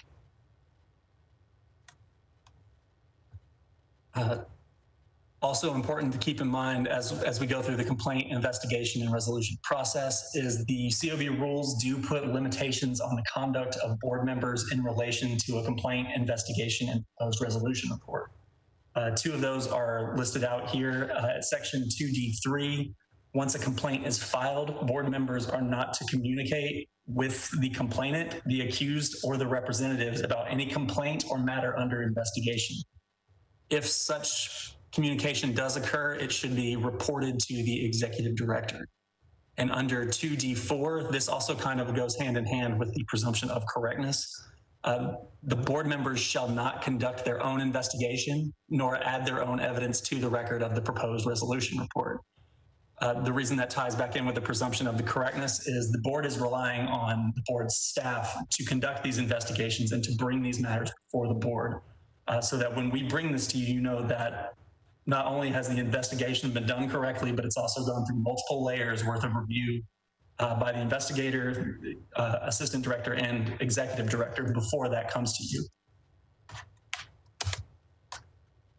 Once the proposed resolution report is ready for presentation at a meeting, the executive director will present that proposed resolution report. That presentation will include a brief summary of the facts, determinations of whether the allegations are sustained, not sustained, exonerated by policy, or are unfounded, and any recommendations for corrective action. Non-confidential portions of the investigative file can be provided to the board. As we're working through the electronic meeting process, most of the file will stay at the MNCO office to prevent it from being shared electronically. That's just to protect the file. Once we're back into an in-person setting, the non-confidential portions will be provided to the board in a paper format so that they can review if necessary. Any confidential portions will always be available for the board at the MNCO office. This is just to ensure our confidentiality statute at 38.8.312. And also included will be any copy of a written request to speak at the board meeting about a proposed resolution report. This will be to put the board members on notice to advise them of any concerns that may exist within the report. After the executive director's presentation, the board members can ask questions that they may have about the proposed resolution report. It's important for that discussion to stay in line with Robert's Rules of Orders as required by the board's bylaws. Once that discussion is complete, in order to approve or take action on the proposed resolution report, a majority vote will be needed. It's the same as with any other motion. So someone will need to make a motion, and they really have four options for a motion. That the proposed resolution report can be accepted as submitted, accepted but modified, rejected, or returned for further investigation or analysis. And the definition of what those mean are contained within the board's rules. After the board renders its decision, the board will have the adverse party will have up to 10 calendar days of the announced decision to file a petition for reconsideration. Under the board's rules, this petition for reconsideration must be made in writing and must also state the grounds for reconsideration within that petition. It's not enough to simply state that you feel that the decision was incorrect. You need to provide rationale for why you feel that the decision was correct or incorrect. Reconsideration will be granted if it is shown that there is newly discovered evidence that is material to the investigation that could not have been discovered with reasonable diligence and provided to the board during the investigation. Any determination on whether to grant a petition for reconsideration will be made by the board chair, who has the option to consult the executive director. If reconsideration is to be granted, the matter will be taken up at the next regularly scheduled board meeting. If reconsideration is not granted, the proposed resolution report will become a final, just a resolution report. Regardless of the outcome of that resolution report, all reports approved by the board are going to be sent to the police chief and the Police Office of Professional Accountability. And the police department is required to respond to that resolution report, and the response will be posted to the COB website. And if anyone has any questions, I'm happy to try to answer those. And this presentation will be available for the board if they would like to go back and review it at a later time. Thank you, Mr. Pinkley. When you say it will be available, will it be emailed out to us, or be we need to reach out to you directly? I can email it out to everyone. Okay, that would be great. That was going to be my first question there. Any questions here, comments from members of the board here?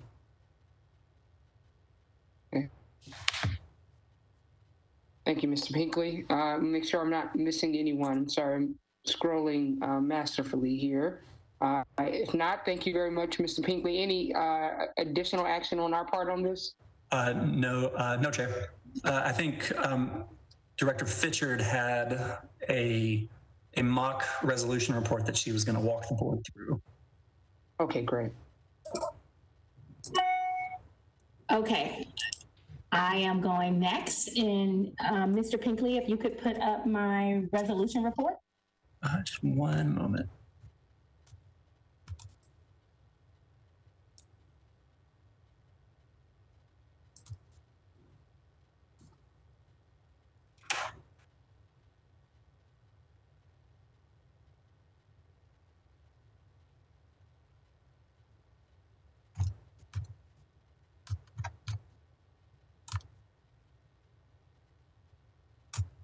Okay. Is everyone able to see the proposed resolution report? We can see it, but it would be great if there was if you could, the resolution, Max, would be great. Yeah. That's a lot better. Okay. Can you fill the screen with it?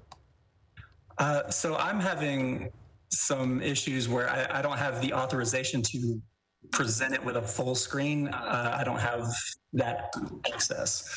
So I can really only share it in this format.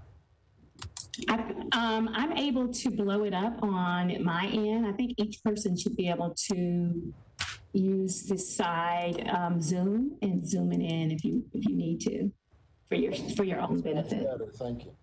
You're welcome. All right, so this is a proposed resolution report that the committee and myself decided this is the format that we're going to be using. And I'm going to move quickly through it, but there's 8 sections of this proposed resolution report, and those sections coincide with MNCO's SOPs for proposed resolution reports. So in this report, in section 1, you will find that is the ED review. It contains the information that was reviewed from the investigative file. And if you look on the report, I have listed the things that were reviewed. That includes the notification of the complaint, the request for the interview, the signed Garrity form, investigative summary, CAD reports, incident reports, recorded interviews from the complainant and the officer. And it could include multiple things, but that for this particular mock case, that was what was looked at. In section 2, that's the summary of the complaint allegations, and it contains the complainant and subject officer info, the allegation, location, date, time, as well as the alleged misconduct, which in this case is a discourtesy complaint. In section 3, it is MNPD's policy and procedures, complaints violations. It will reflect section 4.20.030. And this section is specific for the offense category. In this mock report, you will see that this is an offense category F. In section 4, that's MNPD's policy and procedures, personal behavior, section 4.20.040, section G is in George.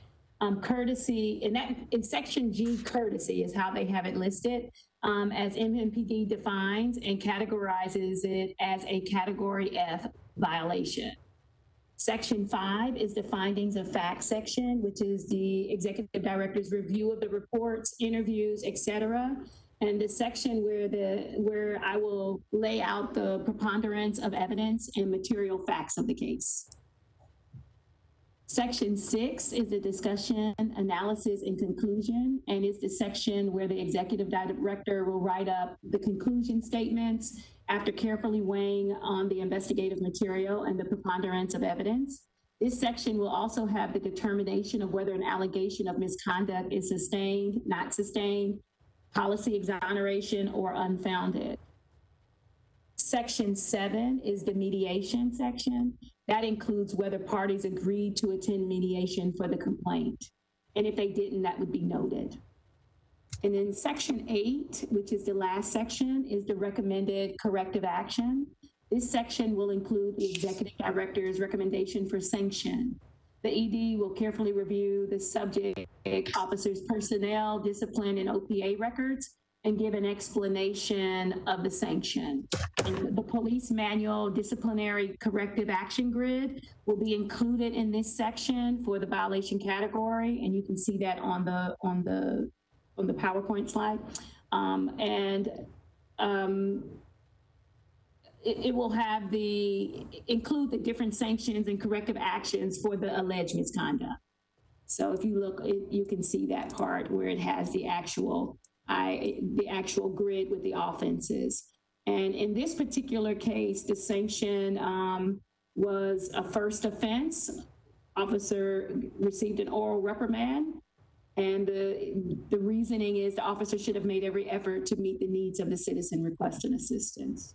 And so the proposed resolution report is brought before the board after the presentation to make a determination, to render a determination on whether they accept as submitted, accept but modify, reject it based on information contained in the report, or return to the staff for further investigation and or further analysis according to our rules.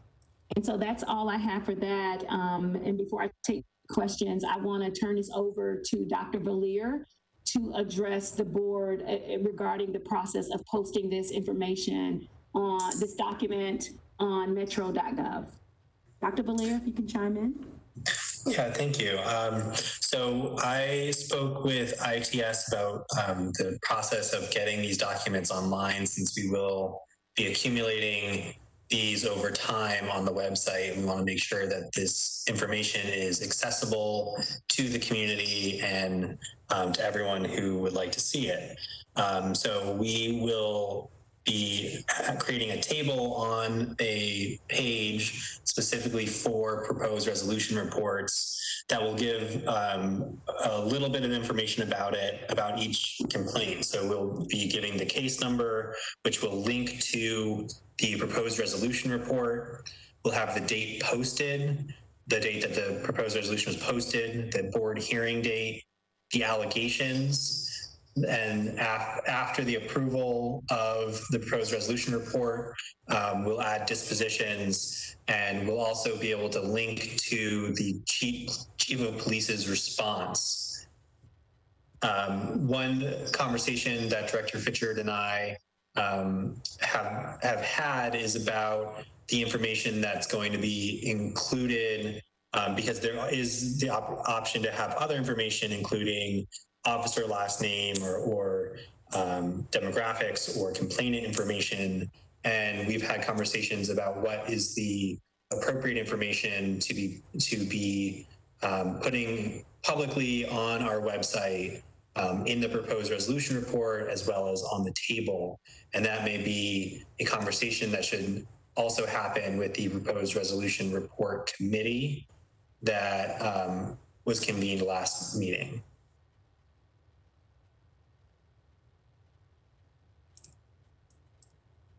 Thank you, Dr. Valier. I agree that until we, I think that it's, in my opinion, it's best that we meet with the proposed resolution report committee to discuss next steps on addressing how we will post this information, because I think it's important that we do that correctly.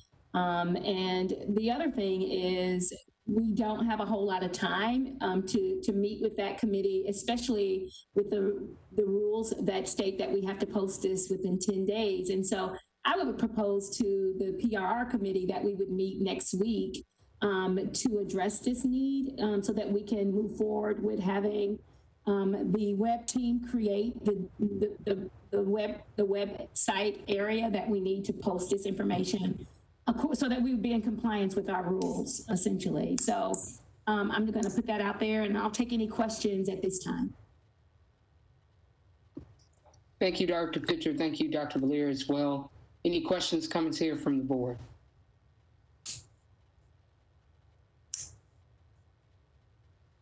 Thank you for the very detailed and incredibly helpful tutorial here from beginning to end by the entire staff. It's helpful. I know we've had these materials ahead of time. I'm just checking here. No members of the board, any questions or comments here? Okay. Director Fitchard, any additional action or information here on our end on this matter? I don't know how to go about, do we just send out a doodle poll and see if the committee can meet, or, I mean, we don't have to, or do we need to take a motion on that? Well, we can certainly take a motion. I was just going to suggest a doodle poll here so that the committee could just keep moving forward. I mean, it's in the same spirit of the purpose there. Any member of the board feel differently there to that approach? Just using a doodle poll to find the mutually feasible date and time for a meeting. Okay, I don't hear or see anyone offering a different approach here. So Director Fitchard, if we could do that, that would be great. Ms. Ross has her hand up now, Chair. Oh, sorry, Ms. Ross, please. The doodle approach would be fine with me. Thank you, Ms. Ross. Anyone else here have thoughts or different opinion? Not? Okay, Director Fitchard, if you could remember your team or yourself could lead that would be great.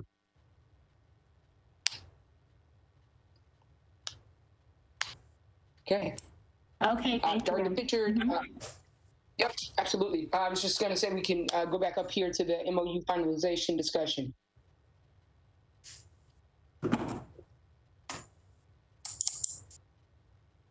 Okay. All right, so the MOU finalization, so we heard from Chief Drake. I sent him the MOU, our final draft that was approved in July's meeting. I sent it, kind of late in the afternoon, and I would like the board to I'd like to have these final discussions on what the next moves or next steps are so that we can move forward with meeting with the negotiation task force. He also emailed me back and stated that he was giving it to his team to review. And so I think that we, of course, need to give them some time to do that. But I also didn't know because we kind of left it last month and we just need to move forward on it. And I just wanted to bring that back before the board in regards to the MMPD MOU. As for the TBI MOU, I think when I listened back, it was just that we would move forward with reaching out to TBI and setting up a meeting with Director Rausch to discuss the proposed TBI and COB MOU agreement. And so I will take responsibility for doing that in the next coming weeks to take care of that. Hopefully I can get in next week. If not, it'll be the week after. And so that's all I have. That's my conclusion for the MOU finalization. I will leave it up to the board to talk to me or to give me some guidance in that area. Thank you. Thank you, Dr. Fitchard. Let me open up here to the board. Any thoughts here or opinions on best approach or suggested approach here? Yes, Mr. Sweeney. I think it was very positive today when Chief Drake said that he agrees with the premise of the proposed amendment, which is parity, which hopefully will then facilitate this process and get it done quickly. I think the way the MOU reads at the moment is in order to go through the process, we need to convene the advisory group with Member Hildreth representing us. So I would suggest that we ask her to contact the others involved, I guess through the mayor's office, in order to set up a meeting and to move this forward expeditiously.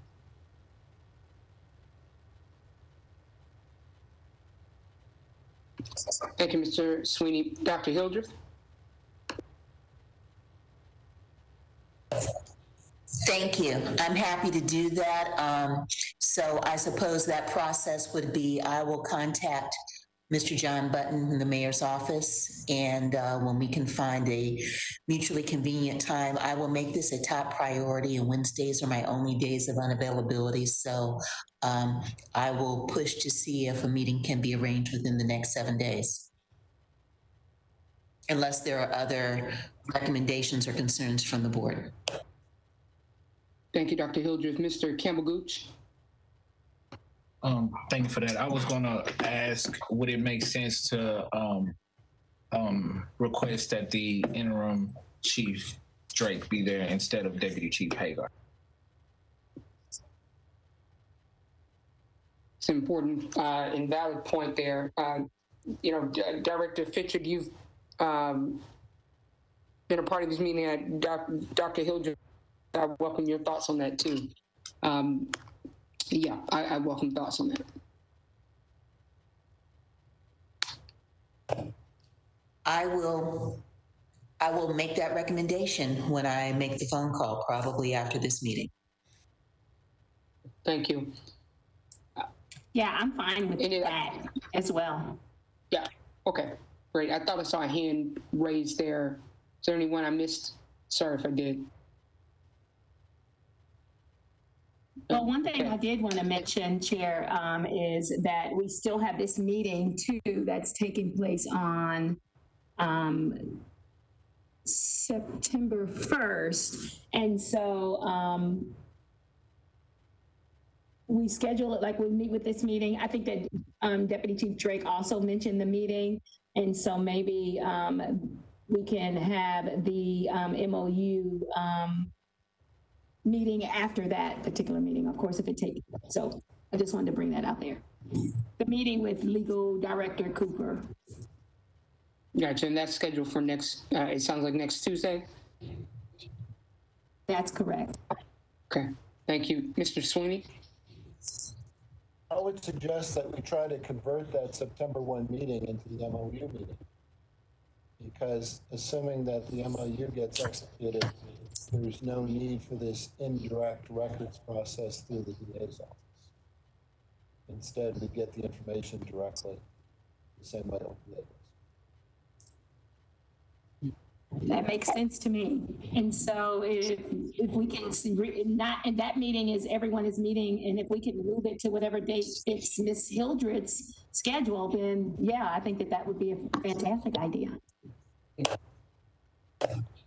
I'm available on September 1st. Any additional comments, questions here, any members of the board? Okay. Director Fitchard, any additional action or comments we need from the board here, or questions answered here?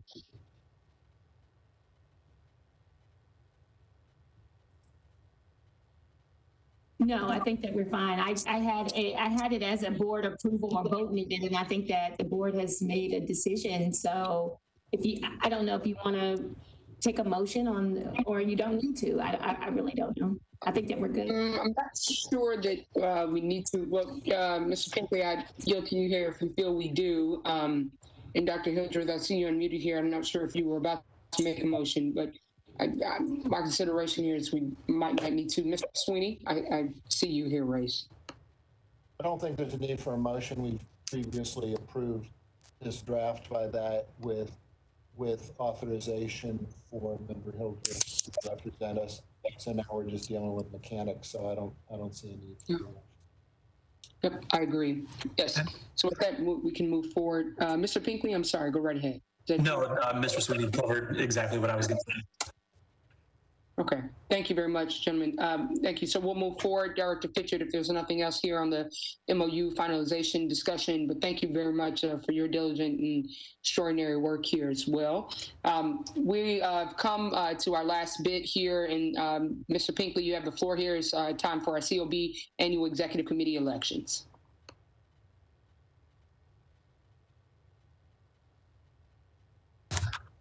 Before we start, I just received an email from Mr. Witzel saying he was having some tech issues and he was going to log out and then log back in. I just wanted to give him a chance to do that before we have the elections.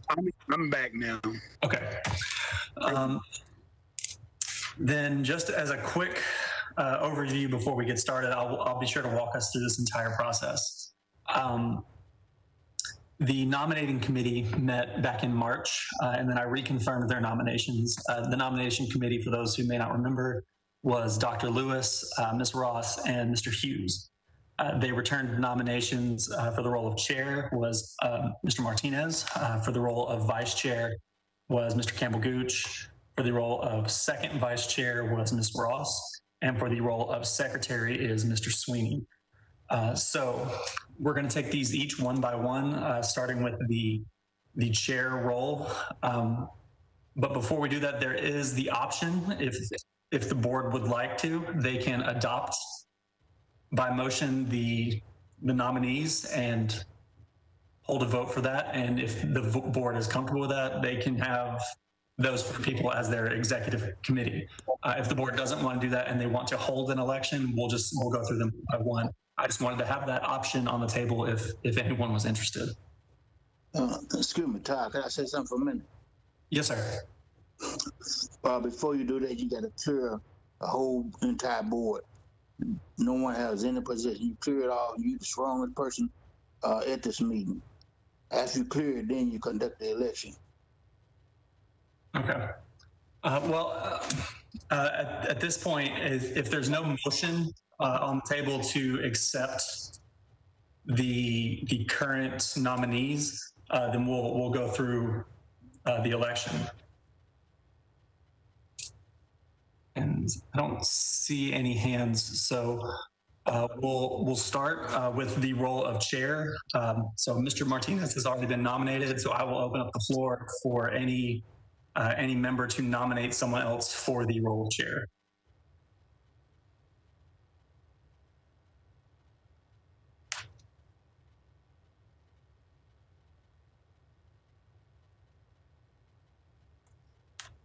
And just as a matter of course, there is no prohibition on nominating yourself. So if you would like to be considered, feel free to do that.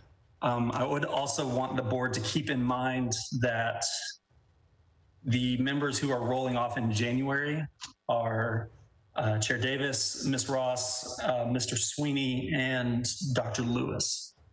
Dr. Hildreth.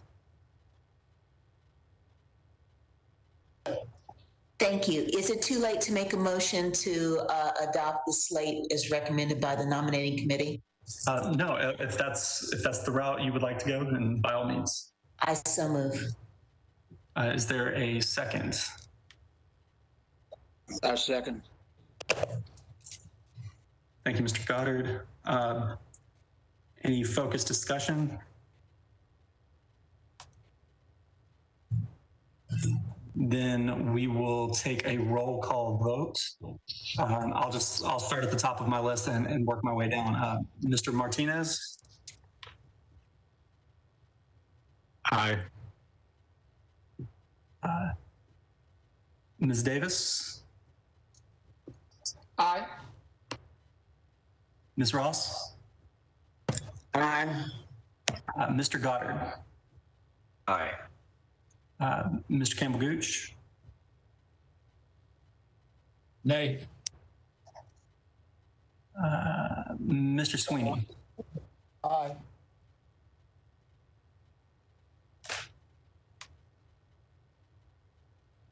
Dr. Hildreth? Aye. Mr. Witzel? Aye. Mr. Hughes? Aye. And Mr. Holloway? Aye.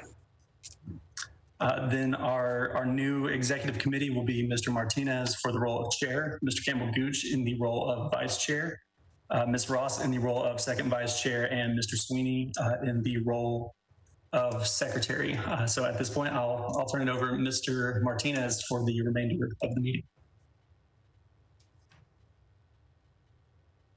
Thank you, Todd. Thank you all. And I just want to thank Chair Davis for all of the work that she's done since we started. I don't think we'd be where we are today without all the hard work that she's done. I hope to be half as good as she is in this position.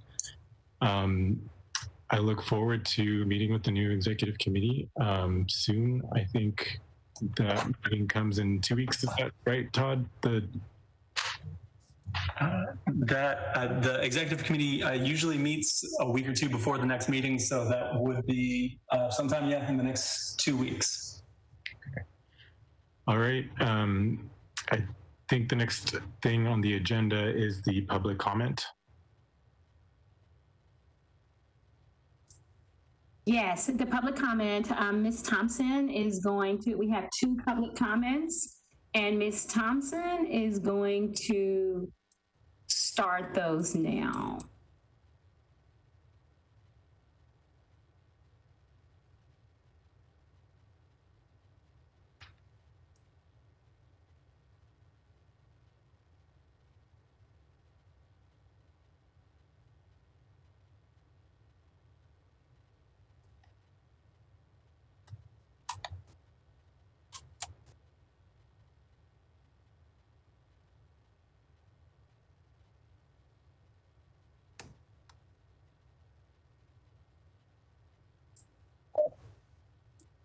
Hello, is everyone able to hear me?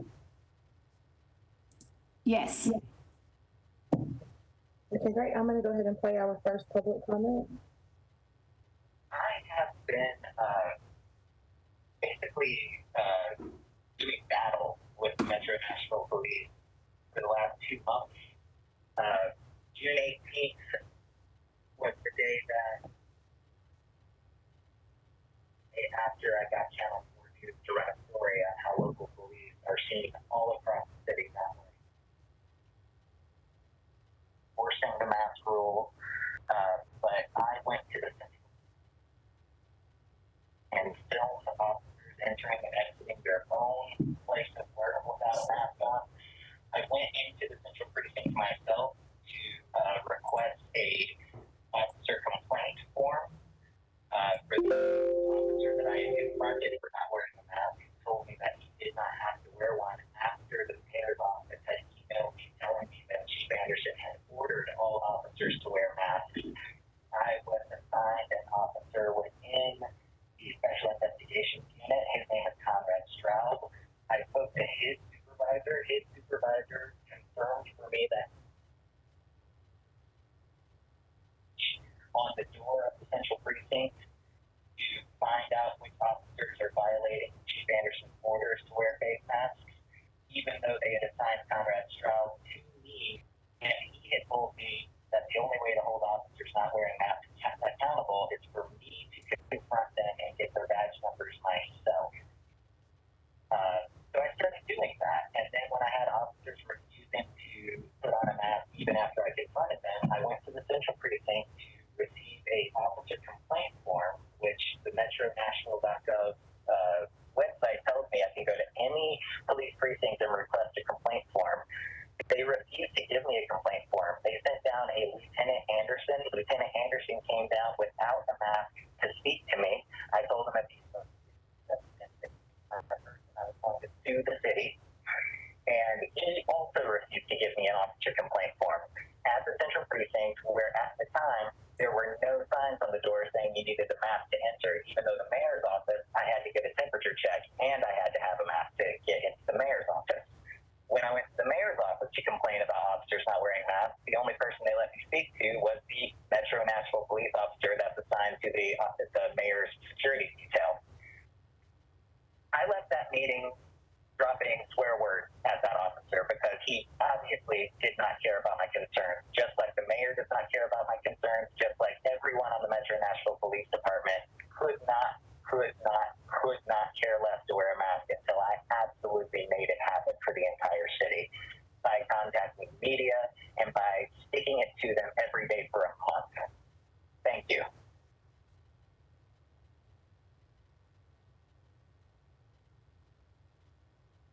And our next message. My name is Melissa Cherry, calling from zip code 37207. And my first comment is to thank every member of the board and to thank Executive Director Pritchard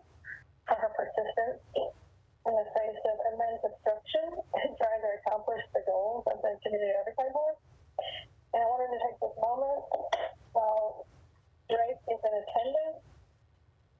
He requests that if he is interested in becoming the next that he's willing and interested to work with the Community Oversight Board and to empower them as an independent review board that has access both to witnesses, evidence, and records. I would request that if he's interested in taking on that role, that the first thing that he does immediately is to adopt the updated MOU between the Community Oversight Board and the Police Department, which has been written and completed by the Oversight Board. He can adopt that immediately to show his support. In addition, he can adopt their first policy review recommendations, which were published in June, regarding immigration and law enforcement. That report was delivered to the police department, who should already have access to it, as well as the MOU. Those are two things that are within his control and his power that he can do today to show that he is interested in supporting and empowering the Oversight Board that Nashville residents overwhelmingly requested and approved. Thanks. And that concludes our public comment. Thank you, Brinzy. So the final thing is any announcement.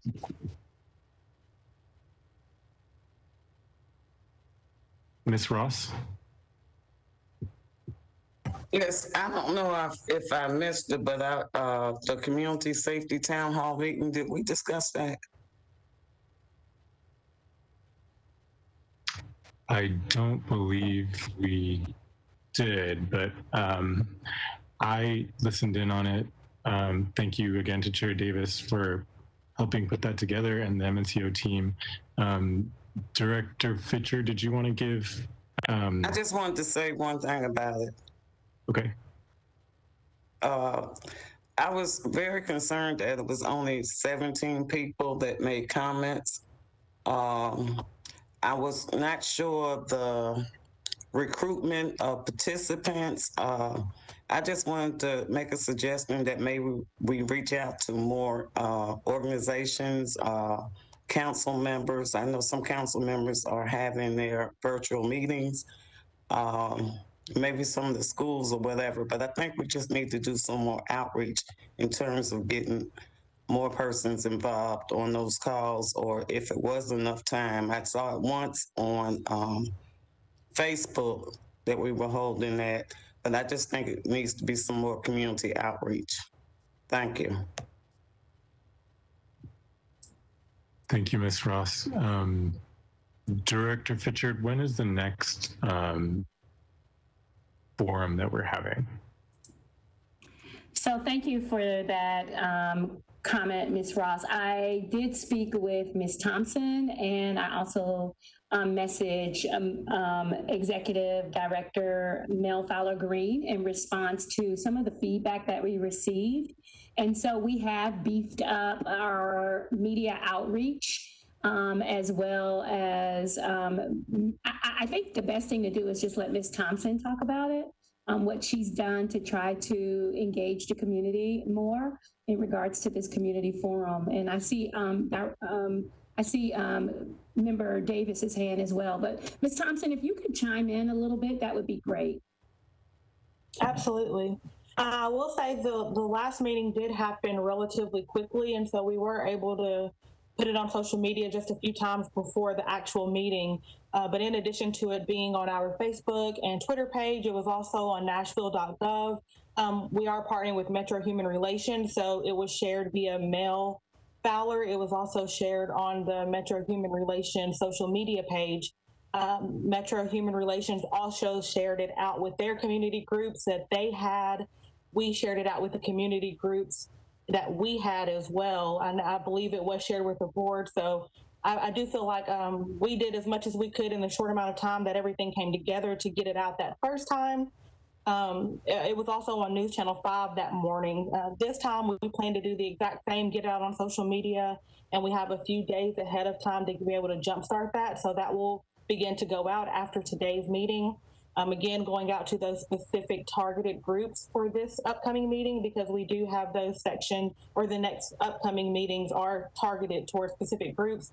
So definitely doing some one-on-one reaching out to those community groups and asking them to share it with their constituents. And we talked about doing a couple of radio ads and then reaching out to our media contacts to do a press release. So we're doing everything that we can on our end, being not able to get out in the community and really hand out flyers and post them in places. So we do ask that as you get that information, that you push it out to your constituent groups and share it and retweet it as well. But those are the efforts that we have going on with the upcoming one and the next two after that. Thank you, Brenzi. You bring up an important point that we can also share on our own, via our own channels. And I think Brenzi as well, and they might be included in the list of organizations that you're going to reach out to, but the organizations that we consulted for the MOU, the initial MOU, I think should also get a direct invitation from us if that list still exists. Ms. Davis? Yes, so a couple of things. We didn't talk about, I didn't touch on the community town hall. Thanks, Ms. Ross, for the reminder. There aren't many updates to share there. There were common threads around ensuring the chief of police was focused on principally the engagement of the COB, that the COB had a very clear line of communication. There were some other things as well, and I noted what neighborhoods were there, and we'll see more trends coming out of that. Just want to note, though, because we're limiting the comments to 2 to 3 minutes, which is 2 minutes rather, which is a respectful amount of time for a conversation, and lines up with our public comment. With an hour only slated, with there only being an hour slated for that conversation, we're always going to have kind of a finite amount of speakers for each forum. You know, if we choose to expand it, that's another thing. But just want us to keep that in mind as we move on to the more targeted groups. The other piece of that too is to keep in mind that for the next one that's coming around next week, Mr. Martinez, and so I just want to be real quick, crystal clear. We had it slated as the chair, so myself hosting it, but my understanding would be that you would then assume that chair role and co-host it with Commissioner, with the Commissioner of the MHRC. Is that correct? Yes, I can do that. I can take over the hosting of it. Okay, perfect. Yeah. Thank you. And then also I want to be clear also on how the board feels as it relates to the police commission. So I was, named, identified at the time as, I might carry the name of the title of chair. So I would like to just be clear about whether the board would like for me to continue to serve in that capacity, or if we would, submit to the mayor that now that we've had this new executive committee election, that in fact it would be Mr. Martinez. I just feel it's important to go on record here with that too. Thank you. Does anyone have any thoughts about Ms. Davis continuing as the COB representative on the Police Chief Selection Commission? If I may, Chair, I'd like to make a motion, if I could, that Representative Davis, that Ms. Davis continue to serve as a representative on that commission for the Community Oversight Board. Thank you, Mr. Hughes. Is there a second? I second. Thank you, Ms. Ross. Any focused discussion? Mr. Campbell-Gooch? Yeah, I'm curious. Does Member Davis accept that nomination? Ms. Davis? I do. Yes, thank you. Any other question, Mr. Campbell-Gooch? No. Okay, we'll do a roll call vote here. Ms. Davis? Aye. Ms. Ross? Aye. Mr. Goddard? Aye. Mr. Campbell-Gooch? Aye. Mr. Sweeney? Aye. Dr. Hildreth? Aye. Mr. Witzel? Aye. Mr. Hughes. Aye. And Mr. Holloway. Aye. So that motion passes. Any other new business? Mr. Campbell-Gooch, I know you had your hand raised before we started that conversation. So if you had something else, you can go ahead. Yeah, I guess the only other thing that I was going to mention is possibly moving the executive meeting up, because I just realized how much work just changed hands that rapidly. So I was going to suggest that we move the executive meeting up a couple of days or maybe even a week. I'm open to that. Mr. Pinkley, can you try and schedule the meeting for next week? Absolutely. One thing I would have the board keep in mind is that the electronic meetings does technically expire on the 29th. So we may be having that in person unless that gets extended, but I will send out a doodle poll and try to gauge everyone's availability for next week. Thank you, Mr. Pinkley. Mr. Campbell-Gooch? I wanted to mention that is wild, that is ending. Yeah, I just wanted to put that here. Right. And Mr. Pinkley, we wouldn't then have the option to meet online, right? We would be forced to meet in person. Unless it gets extended, which it may, we would have to meet in person. Okay. And just let me interrupt 1 second. And if we have to meet in person, then we will need to figure out that location. And of course, it has to be a metro location. And so I would suggest that we tomorrow look around to see if there is some availability and put the executive committee like in a holding pattern until we can find if there's availability at a metro location. Thank you, Director Pritchard. Yes, a location where we can all be socially distanced. Is there any other new business or announcements?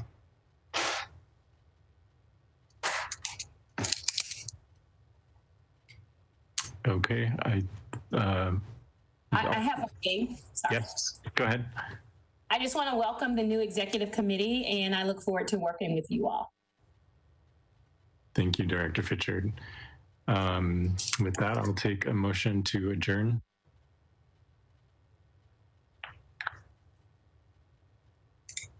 So moved. Second. Do I have a second? Second. I second. Seconded by Mr. Sweeney. Okay, I will go down the list. Mr. Campbell-Gooch.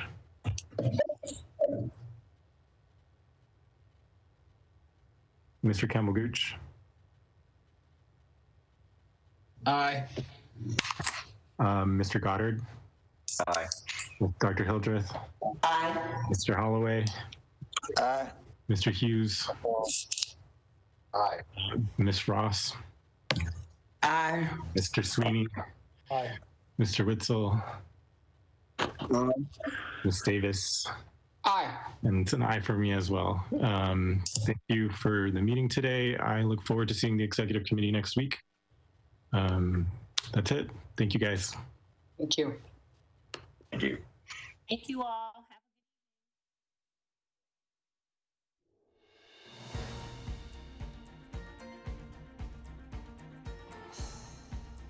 This has been a service of the Metro Nashville Network.